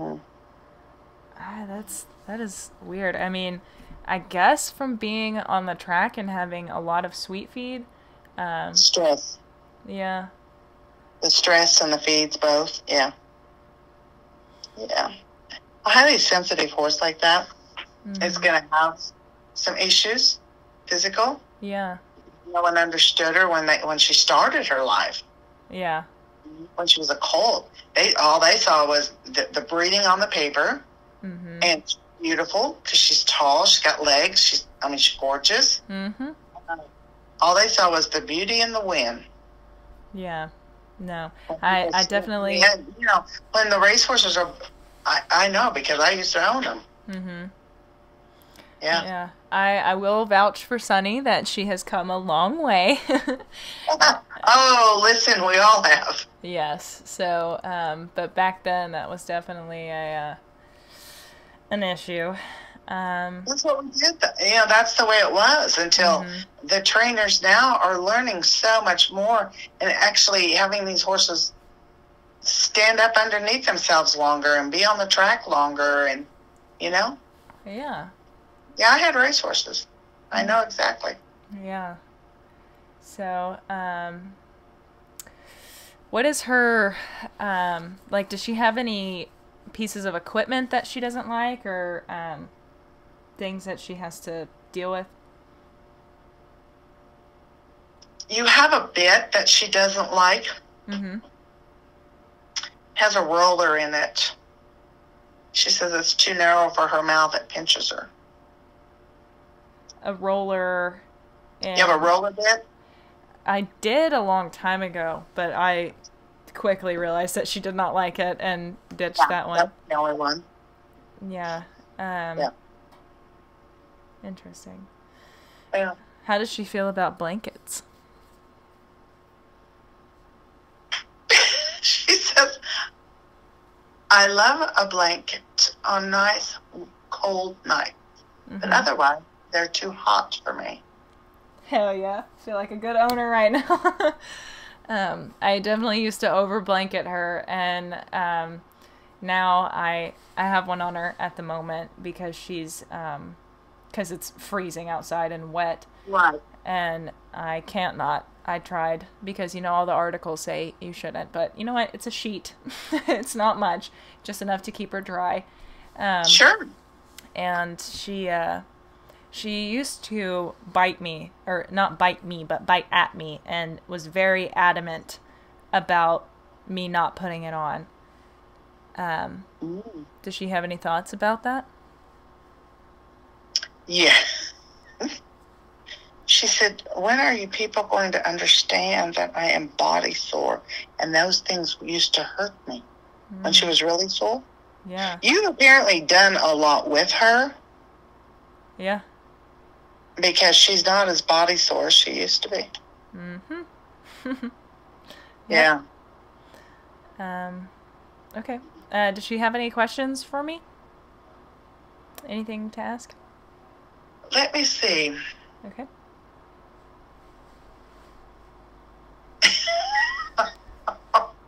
I'm sorry, but she is just on it. She goes, yeah, ask her when she's going to come out and play with me. Oh, God.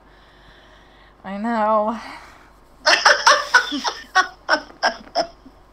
Oh, my goodness, my goodness, my goodness. I know. That is definitely Zoe. And making me feel bad.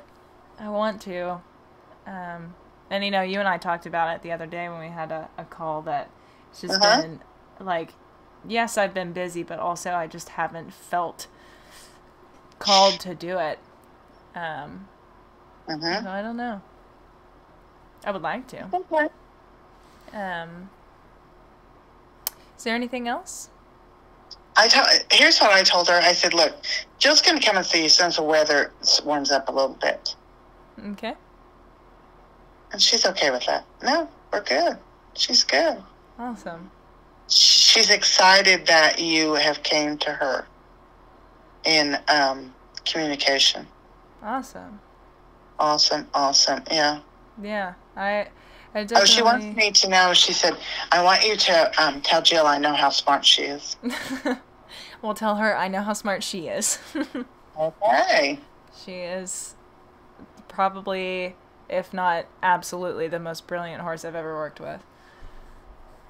And the most gorgeous, so, that doesn't hurt. Absolutely does not hurt. Wow, that's awesome. Yeah. Well, all right. If that... She's very comfortable, very happy. Yeah. Good. Yeah. I'd like to know that she trusts me and enjoys what we do and that I'm on the right track with her and not doing something that doesn't feel great. And I'm, like, itching to hear what you have to say about everything else. No, you are on the right track with her. And she just, we'll get to that. Okay. She just, and she's thankful. Okay. That you understand her. Yeah. Well, I'm glad I do. Yeah. Her past owner took care of her, she says. Mm-hmm. But she didn't understand her like you do. I think that's fair. She understood her, but not like you understand her. Yeah. Well, all right. I think we can swap up ponies here. Okay. So the next one is Miss Lex. Miss Lex? Mm-hmm. Her name is Lex. Or Lexi, but I prefer Lex. I don't know. What is her preference?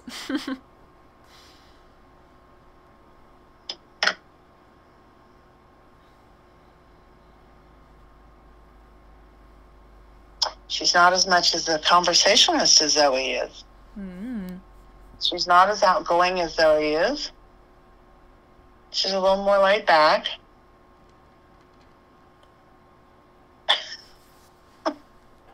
She wants to know why we're bothering her. It is late. I want to know about her. Well, she's a little snippy compared to Zoe. Interesting. She goes, well, what do you want to know? I don't know. We'll ask. What does she think about me? Huh. She thinks that you're always in a hurry. Okay, fair. Listen now, Jill, this horse is laid back compared to Zoe. Mm-hmm. So her energy levels are much different than Zoe's. And so everything that you do with her, it almost disgusts her a little bit because you're always in a hurry. Interesting. But that's your energy. Understand that. That might not be your movement. But that's your energy. When you approach her to do things, she's really a slow. Do you know when her birthday is? March. March, April, just what I thought. Yeah. She is, I've always read her as more, unsure and nervous, more so than chill. No, she's chilled. You might read her that way, but her energy is, she's laid back inside. And she said, so I'm asking, I said, now Jill reads you like that. Why is that? And she goes, because everybody wants me to be like that. She said, she's sensitive, emotionally sensitive. Yeah? Emotionally sensitive. So when I say that, it's like, she can get her feelings hurt real easy. Yeah. Yeah. And so she, being laid back is what she wants. And that's who she really is. But no one's allowing her to be that. Yeah. So she stays on the muscle. She does what? Stays on the muscle, kind of up, or like you all call it, nervous. Oh, okay. Interesting. She's not really getting to be what she needs to be. Well, that is encouraging because I would like for her to be who she is. And, obviously I would like for her to be calm and quiet, especially if that's her nature. It is her nature. Mm-hmm. Okay. Well, how do I help her embrace that? She's showing me, she says that you need to connect with her. Okay. She's showing me to just take your hand and go from her withers very quietly, very softly. And she said, just have her come to me like an ocean wave that's barely moving. She said, you'll understand that. Oh, okay. But she's showing me that you splash in as a strong ocean wave. And she wants you to come in as a softer ocean wave. Okay. All right, you're going to start at her withers, and just imagine your hand is just a nice soft wave. And she just wants you to go down her spine, all the way down, all the way to the very end of her tail. Okay. Then she wants you to come back up with the other. Now, that's with your right hand. Then she's showing me with the left hand, she wants you to start just behind her ear and come down her neck on top of the vertebrae, all the way down into the shoulder. She's showing me coming up the shoulder and connecting with where you started at the withers. And she wants you to do that on both sides. And she said, please, please, please tell her to come to me like a soft ocean wave. I go, okay. That makes sense. Yeah, and you do it on both sides. That's really interesting. Then she wants you to take your hands and go down each leg and connect her to the ground. She doesn't feel connected.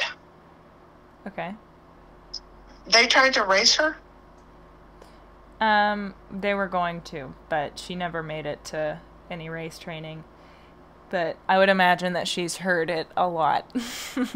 Yeah, because she goes, they wanted to race me. Mm-hmm. So I'm asking her, why did you not let them race? She said, because I stayed. She's laughing. She said, you call it on the muscle. They call it nervous. I said, okay. Because when a horse will get nervous like that, they'll pull all their muscles up and become tense on the muscle. That sounds more like Zoe than Lex. Kind of like if you're doing a collection or something. Yeah. She goes, she didn't want to race. Yeah. Well, we didn't race her because she was too little when it was time to go to training. But she said, they broke me out too young. She's immature. She is actually not broke to ride. Yeah, she's immature mentally. Yeah. Well, that doesn't mean that when she said that doesn't mean she broke to ride. When they said they broke her out, I mean, she was showing me that they were breaking her out, thinking about getting her ready or trying to get her ready for race training. It's almost like she's showing me she just couldn't get her mind settled. It was just like bam, bam, bam, bam, bam. Yeah, and that's what I tend to see from her, is more just struggling to settle. Yeah, but that's not, her immaturity is part of it. Yeah, she's too young. She is young. Yeah, and it's actually going to be up to me to take her and get her started under saddle. So I wanted to ask her what she thinks about that. Is she open to having a rider? Not yet. Not yet. Well, good thing I've been procrastinating. She needs a lot of groundwork. Yes, that is the plan. She can rest easy on that fact. I'm going to tell her that. Okay.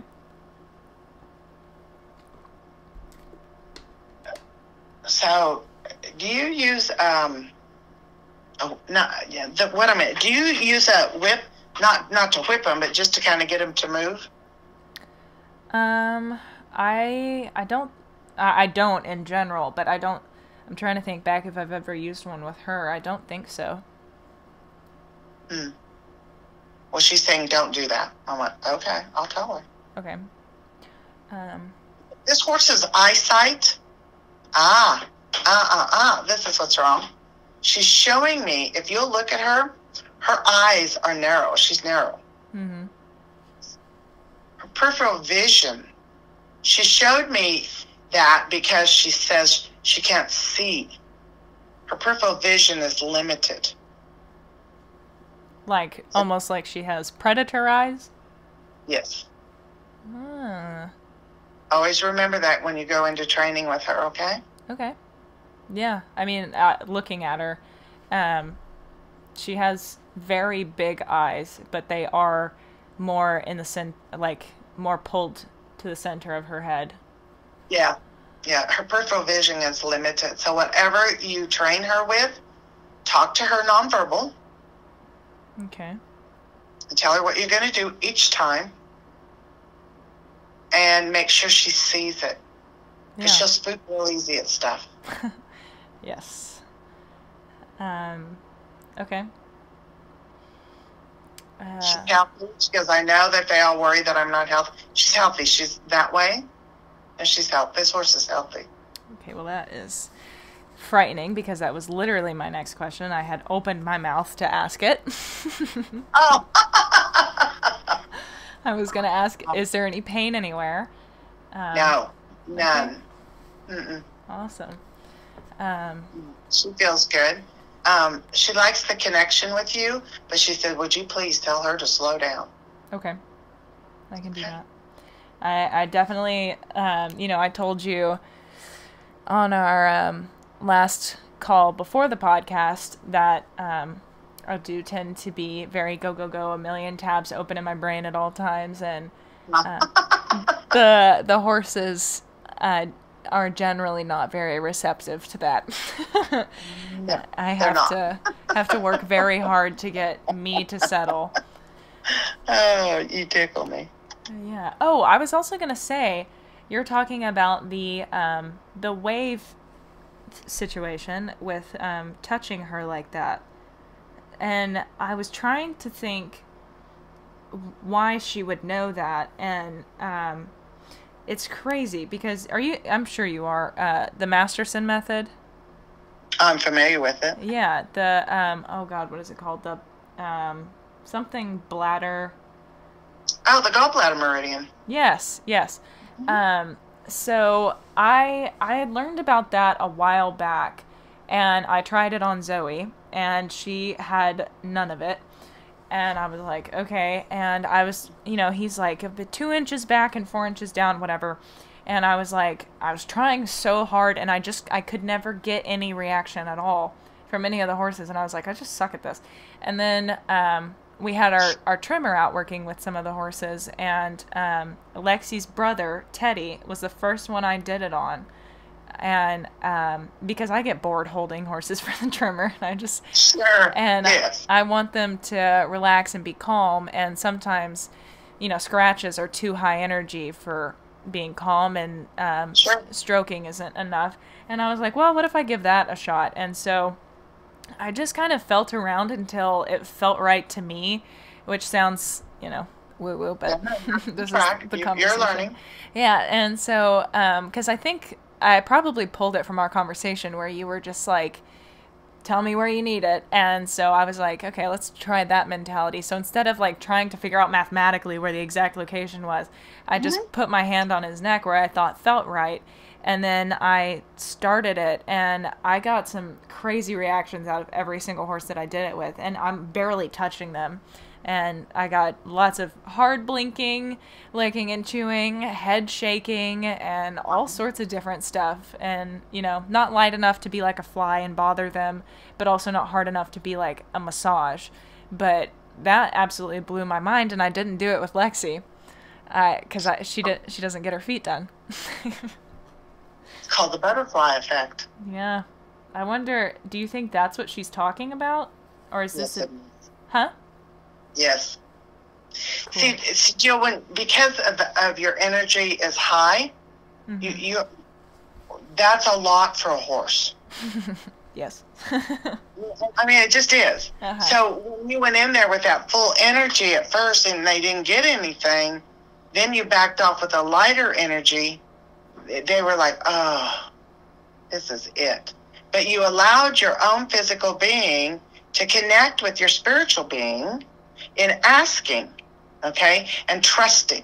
Yeah. And then it was. That's absolutely what it felt like. Yes. You know, I probably wouldn't phrase it as spiritual being, but I definitely asked. So I don't know who I'm asking, but I was more like, I don't know where it needs to go. Your intuition, for the lack of better words. Yeah. Yeah. Okay. You're asking your intuition, because we all have 6 senses. Mm-hmm. You know? Good movie, too. Yeah. Okay, cool. So, is there anything memory or experience-wise that bothers her? Nope, I'm good. Okay. Does she have anything that she is afraid of, that she doesn't like that we do? She said, not now, because you told her what was wrong with me. I went, okay. She was afraid of a lot of things because of her vision, Jill. Okay. A lot of times she couldn't see things that you all were doing to her. And so she's showing me she would back sideways from you sometimes. Mm-hmm. Yeah, because she couldn't see what was going on and she needed to see. Interesting. So, now I'll tell you what she's afraid of. Okay. Needles. Yeah. How do I help her with that? That's a tough one. Does she have any insight? No pun intended. No, I'm telling you. She says, would you like them? I said, well, no, I'm not a needle person myself. Unfortunately, they are a bit necessary sometimes. Yeah, they are sometimes. You know, my experience was I just did a, tapping with the back of my hand and then would kind of ease one in there. She does not, no. Yeah, I mean, she's just going to be a horse and she doesn't like them. Yeah. But what happened was the first one you guys gave her scared her, she says. I believe it. She said, nobody told me what they were going to do to me. She says, do you know how many times that's happened to me? And I go, nope. Mm-hmm. She goes, hundreds. Yeah. So this is a horse that's very important. You tell her everything you're going to do because she can't see very well on the side because her vision is not good. Yeah, she had joint ill as a filly. So she got needled a lot. I bet she did.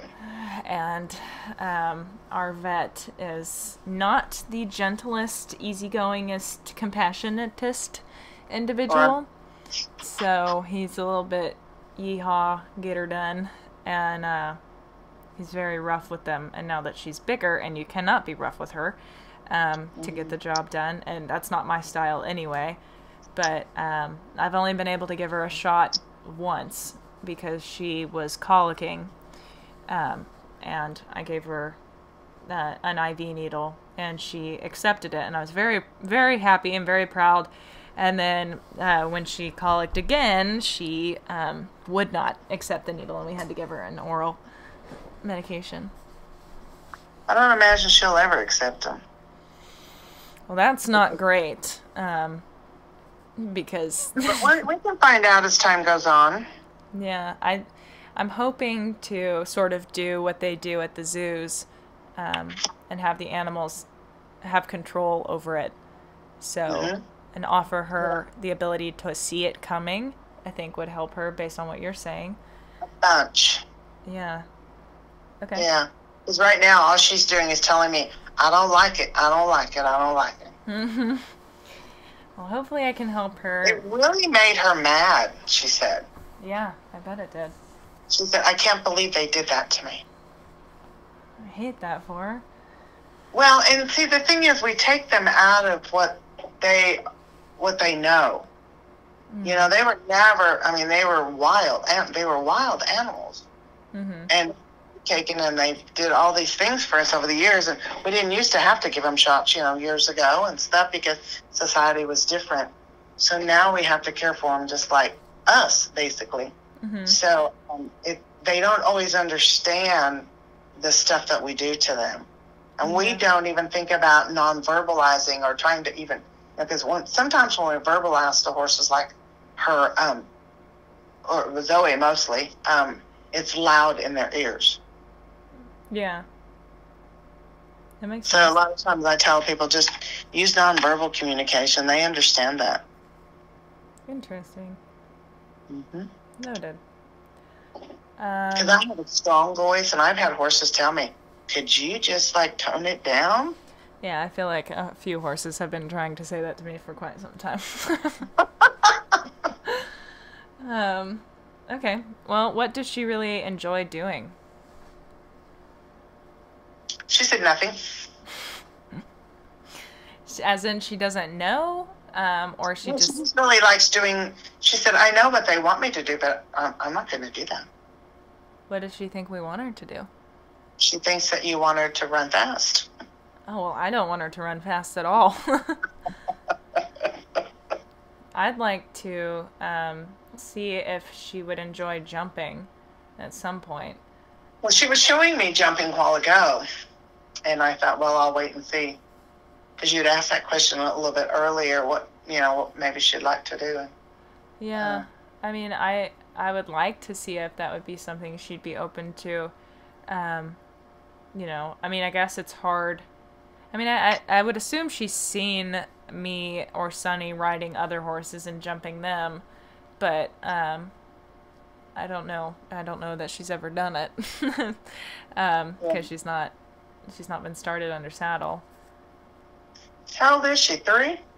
Yeah. Yeah. Dead on, coming 4-year-old. Yeah. I'll be getting a saddle on her pretty quick, but that's my personal opinion. No, I mean, I'm not in a rush about it. I want to take it slow and do it systematically. Well, that's true, but I mean, she's getting old enough now that you could easily... You put a blanket or anything on her? Mm-mm. No. Nope, she is all natural, cow gal. She just hangs out in the field, and I've done a little bit of work with her, but I haven't really started anything just yet. But I've been living out here for 2 years, and so I've known her since she was a yearling, and she just never really stood out to me. I mean, I thought she was gorgeous, but she never really, like, I just didn't really acknowledge her until this past year, or these past couple of months, really. I've felt a really strong pull towards her. So is there anything that Lex would like me to know as we go into writing or any future work? The only thing she wants you to know is to take your time. Okay. Alrighty. Well, I feel like that probably wraps her up. Oh, wait. Okay, I do have one question. Does she like her name, or does she have a different name? Yeah, no, she likes her name. Yeah. Okay. Cool beans. So, we can move on to pony number 3. Okay. Okay, so her name is Azula. Okay. What does she have to say? Well, she's rather studious. Mm-hmm. I said, hello, Azula. And she goes, well, hello. I asked her, so what do I need to tell Jill? And she goes, what are you talking about? I said, is there anything I need to tell her about how you're feeling? She goes, no, not really, not offhand. Yeah. She's studious. Okay. She goes, well, hello. Yeah. I believe it. Yeah. Does she have a best friend?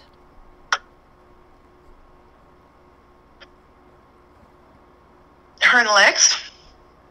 Lex. She really likes Lexi. Interesting. Mm-hmm. I don't think they've ever really been near each other. Don't need to be.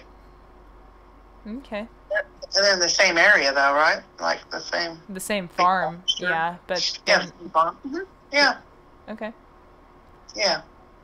She's not much older than Lexi. She's not older than Lexi at all. Yeah. She's more mature though than Lexi. Interesting. Yeah, that's why I'm picking up. The energy I'm getting off of her is an older energy than Lexi. Okay. So, she's definitely not physically. No, but she's mature. She's already very mature. She would like to think so, yes. Yeah, yes, she is. Does she like the boys? She goes, those are really stupid questions. I'm like, okay, I'll tell her that. Yeah, she says, we're a herd. It's okay. She is definitely a storm cat line. Yeah. Sassy. In the spirit of asking more stupid questions, what does she think about me? She's studious, so, we're going to have to be careful because she's going to think that we do ask stupid questions. I know. But I want to know what she thinks about me and humans. Oh, she likes the way you smell. She said, she always smells nice. Oh, well, that's good. Her energy voice is, she always smells nice. I mean, she's very studious. It's just cracking me up. It's funny. Yeah, she is a very good student. She's very smart. Well, I mean, it's difficult to ask her questions because she is so young. And Zoe's easy because I've been with Zoe since she was 3 and she's 9 now. So, quite a while. But Azula is, she'll be a yearling on January 4th. Yeah. Mm-hmm. So she's a young little January lady. 4th? Huh? You said January 4th? Mm-hmm. She'll be a year? Yeah. Well, that makes sense. Why do you say that? Well, she's just mature for her age. She's very mature for her age. She's like an old soul. Yeah. I get that vibe too. So, I guess I'd like to ask what her life was like before we got her, because I don't really know much about the people that we got her from. Uh-huh. Okay.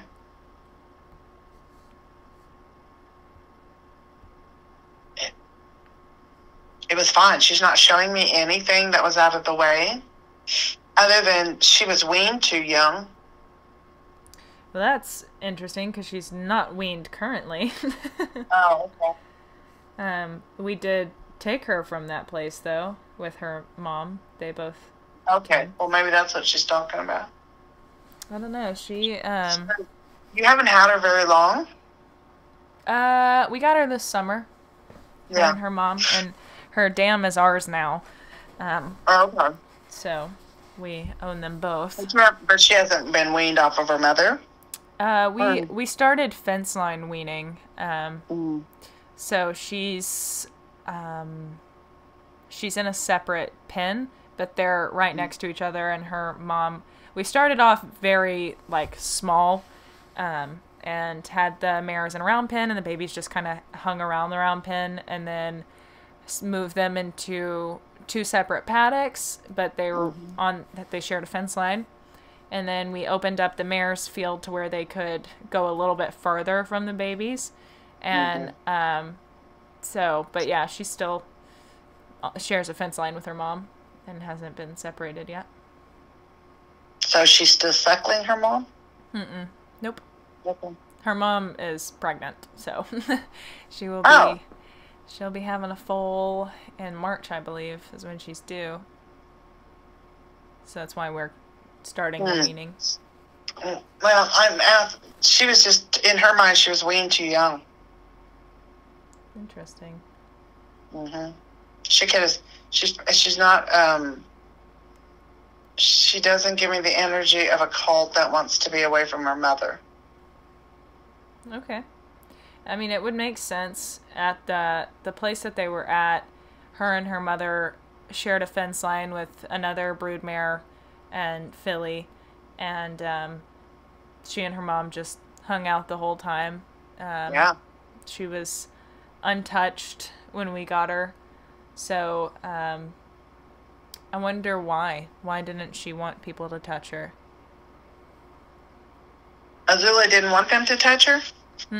She was untouched at 5 months old. Wow. Yeah. You were the first one to touch her? Yes. Yeah. She's showing me you were the first to touch her. Yeah. She had a tick in her armpit. And I got it out, and then the next day I found one on her belly, and she let me pull it off her belly. But nobody wanted to touch her till you came along.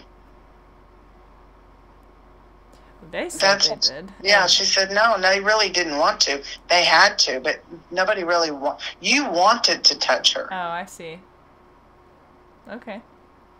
You know, you really wanted to do something for her. You wanted to care for her. Nobody else really wanted to do anything. Okay. They did it because they had to do it. Yeah.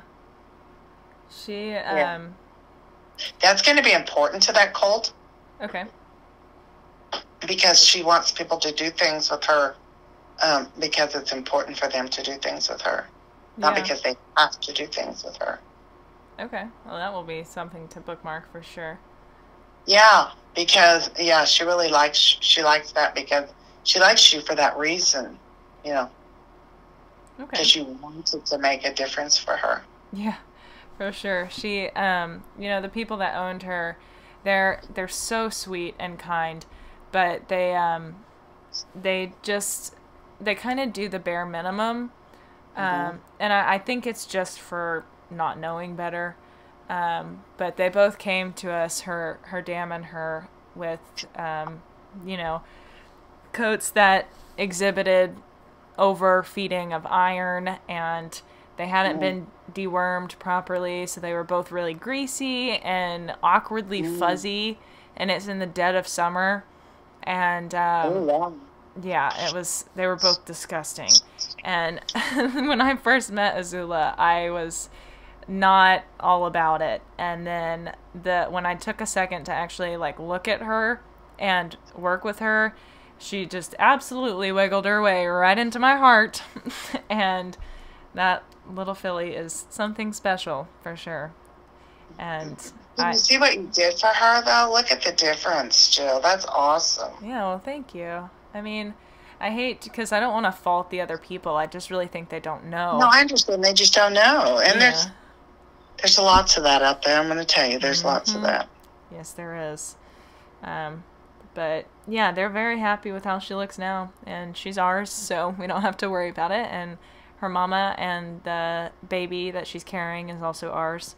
So it'll be interesting to see what the other baby looks like, being on our grain and worming and everything like that.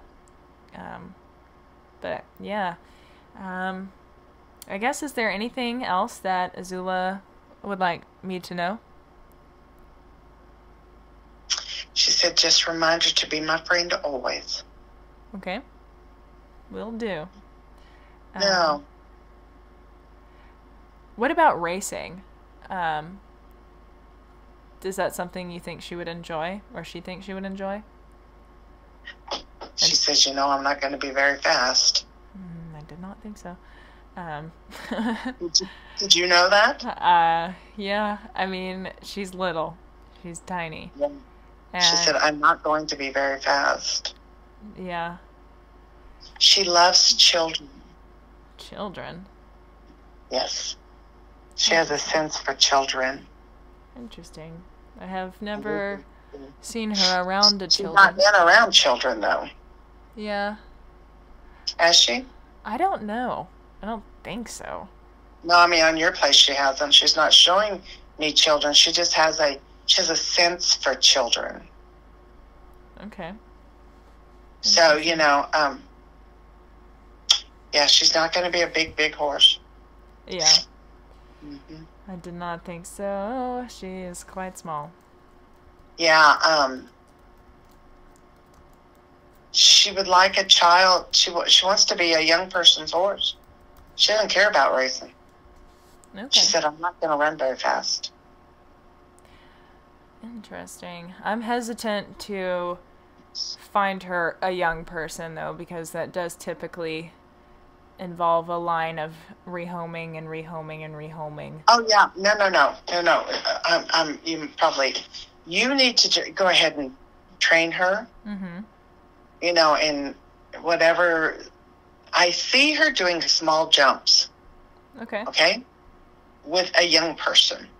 Not like, like a teenager type person. Okay? Okay. But you need to train her. Okay. Yeah. Well, she's more encouraging than Lex is. Yeah, she is. Yeah, Lex don't care. Interesting. Yeah, no, she wants to learn things and be things and do things. But she's, this is a caretaking horse. Okay. Yeah. You mean Azula? Yes. Okay. Interesting. Uh-huh. She's so little, I just can't see her anything more than a little filly right now. It's hard to imagine. Oh, she'll grow. Yeah. Well, her mother is probably one of the sweetest mares I've ever met in my life. And she loves her baby. And she is just so chill and calm and sensible. And I can definitely see her being, a younger person's horse. So it makes sense, but I've only really ever seen Azula be a spicy little punk 90% of the time. No, she's a baby yet. Mm-hmm. She definitely is, and she has an attitude and a half. She loves to lay those ears back, especially around the boys. Oh, yeah. Mm-hmm. Well, she really thinks they're a pain. Yeah. I agree. But she told me that in the beginning of it. She's like, well, they're just kind of a pain in my... Yes.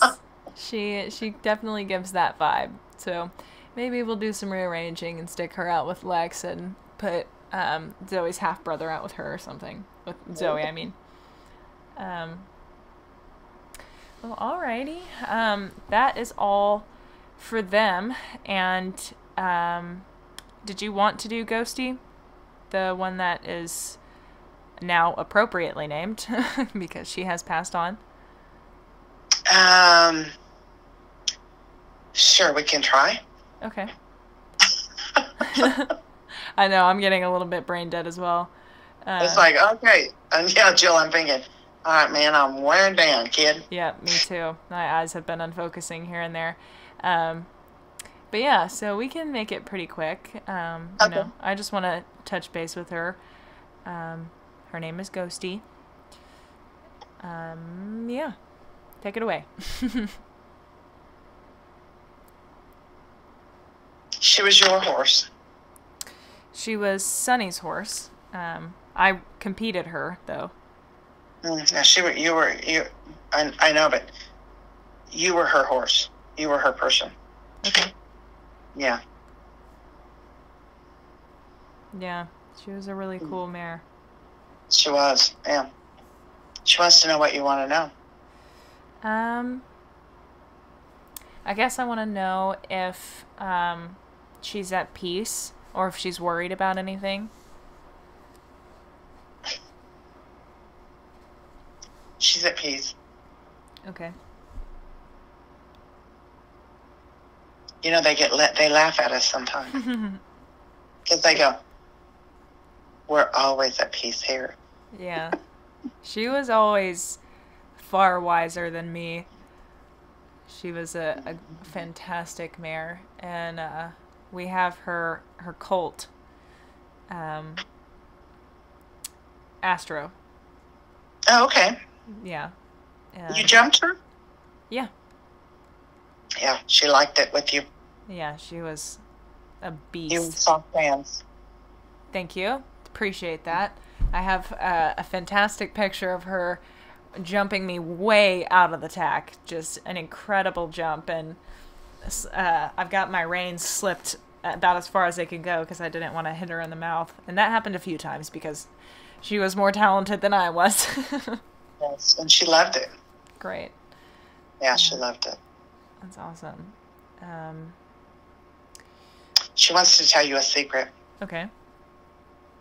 She said, tell her I loved her. Oh. She really did love you. Yeah. And she had a warmth about her heart for you. Yes, she absolutely did. She was a phenomenal mare. She, I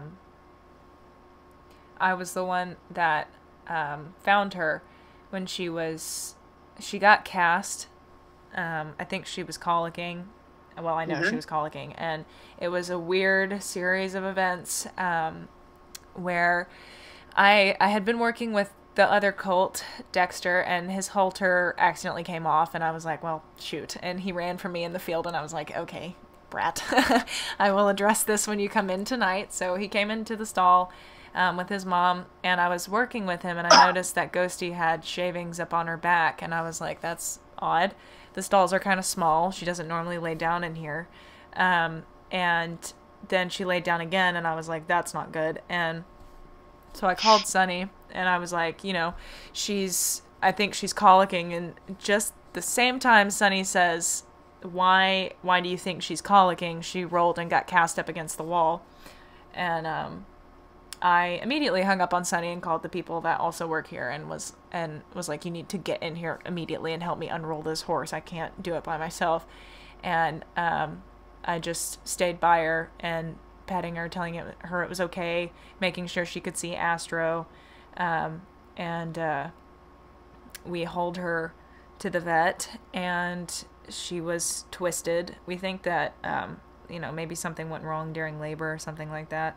Because Astro's gigantic, and she was twisted, and there was nothing we could do, and so she had to unfortunately get the needle, and then we took Astro home, screaming and hollering on the trailer, and it was traumatic for everyone. So I don't know. I just hope that she understands what happened and why, and that we're here for Astro and gonna make sure that he's happy and taken care of for the rest of his life. Yeah, she wants you not to worry. She said, you know, Jill tends to worry about all of us. I went, okay.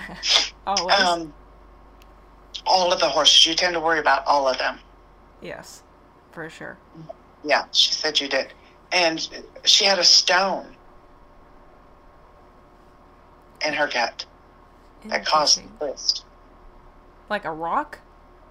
Well, what happens is they'll get stones sometimes, just like a gallstone or something. Yeah. Mm-hmm. She had one. Interesting. Yeah. In labor, he tried to come out of her rectum, and they caught it and helped that situation. But I mean, it really could have been anything. It just, it sucked. But my biggest thing was I was just glad that it was just a random day and I had no reason. I didn't normally work with the babies at night like that, and I just happened to be in the right place at the right time that I caught it just as it happened. Like, I watched her roll against the wall so she didn't have to suffer stuck upside down all night. Oh, good. Yeah, and I just was, if it had to happen, I was glad it happened like that, so I could help her. Yeah, because she wants to remind, she said, make sure that you know she didn't suffer. Okay. Well, that's good. Yeah. You being there created her from not suffering. I'm glad. Because I suffered. I hated that. It sucked. But, I mean, like I said, I'm glad if it had to happen that's the way it did, because everything went smoothly and there was no major issue. But I just wanted to make sure that she knows that her baby is okay, and the nurse mare took fantastic care of him. And awesome. So he is the most resilient little foal I've ever met in my life. He doesn't seem to have any stereotypies or issues from her loss. So that's awesome. Yeah, he's brilliant. So yeah, good. I think that's probably it. She's okay. What? Been a pleasure. Yeah, it absolutely has. And I appreciate you doing so many, because we've been talking for 2.5 hours. It has been quite a long evening, yes. Yes. I warned you. I told you it was going to be long. It's quite all right. Yeah, and now that we're both like... It's like, okay, time to quit. Yeah, no. Well, I thoroughly appreciate you doing this, and... You're welcome, thank you. I had a blast. Getting to talk to all the different horses. I feel exhausted. I don't know what you've done to me, but this is what happens. Yeah, it wore me out. Yes, it will. Ugh, yes, but it's you will sleep well tonight. Yes, I sure hope so. I need it. But yeah, I mean, I guess as far as people getting in touch with you, you've got Shelley Buchanan, Animal Communicator, on Facebook, and I'll be sure to link that in the show notes. People can also contact you at your personal Facebook page, which is just Shelley Buchanan. And then, would you mind repeating your email if people would like to? It is Shelley Buchanan, and then the number 4 animals at gmail.com. Yes, and Shelley is Shelley. Yes. Almost beat you. But yeah, I think that is going to about wrap it up. So, Shelley, thank you for taking the time. Jill, it was fun. Yes, it's absolutely brilliant. Do you have anything that you would like to leave the people with? Oh, light and love, and enjoy your horses. Yes. I think come to know them. Come to know them. I think that's my biggest thing anymore, is come to know them. I think that is a great sentiment. They're marvelous. Yes. Well, alrighty. Thank you, Jill. Good night. Thank you. Night. Alrighty, everyone, that is going to wrap up the episode. Thank you all for listening. I hope that you enjoyed and, I don't know, maybe learned something. I definitely have a few takeaways from it. Listening to it, some of it, if I'm completely honest, from my skeptic's seat, some of it I was like, I don't know about all that, but that's fine. And, Shelley even said at the beginning of the episode, she was like, if you don't believe, that's okay. It doesn't bother me. And, so I don't know. I just feel like some of it, it resonated with me, and it sounded, cats, Jesus, calm down. What if I pick you up and then you can't run anymore for a second?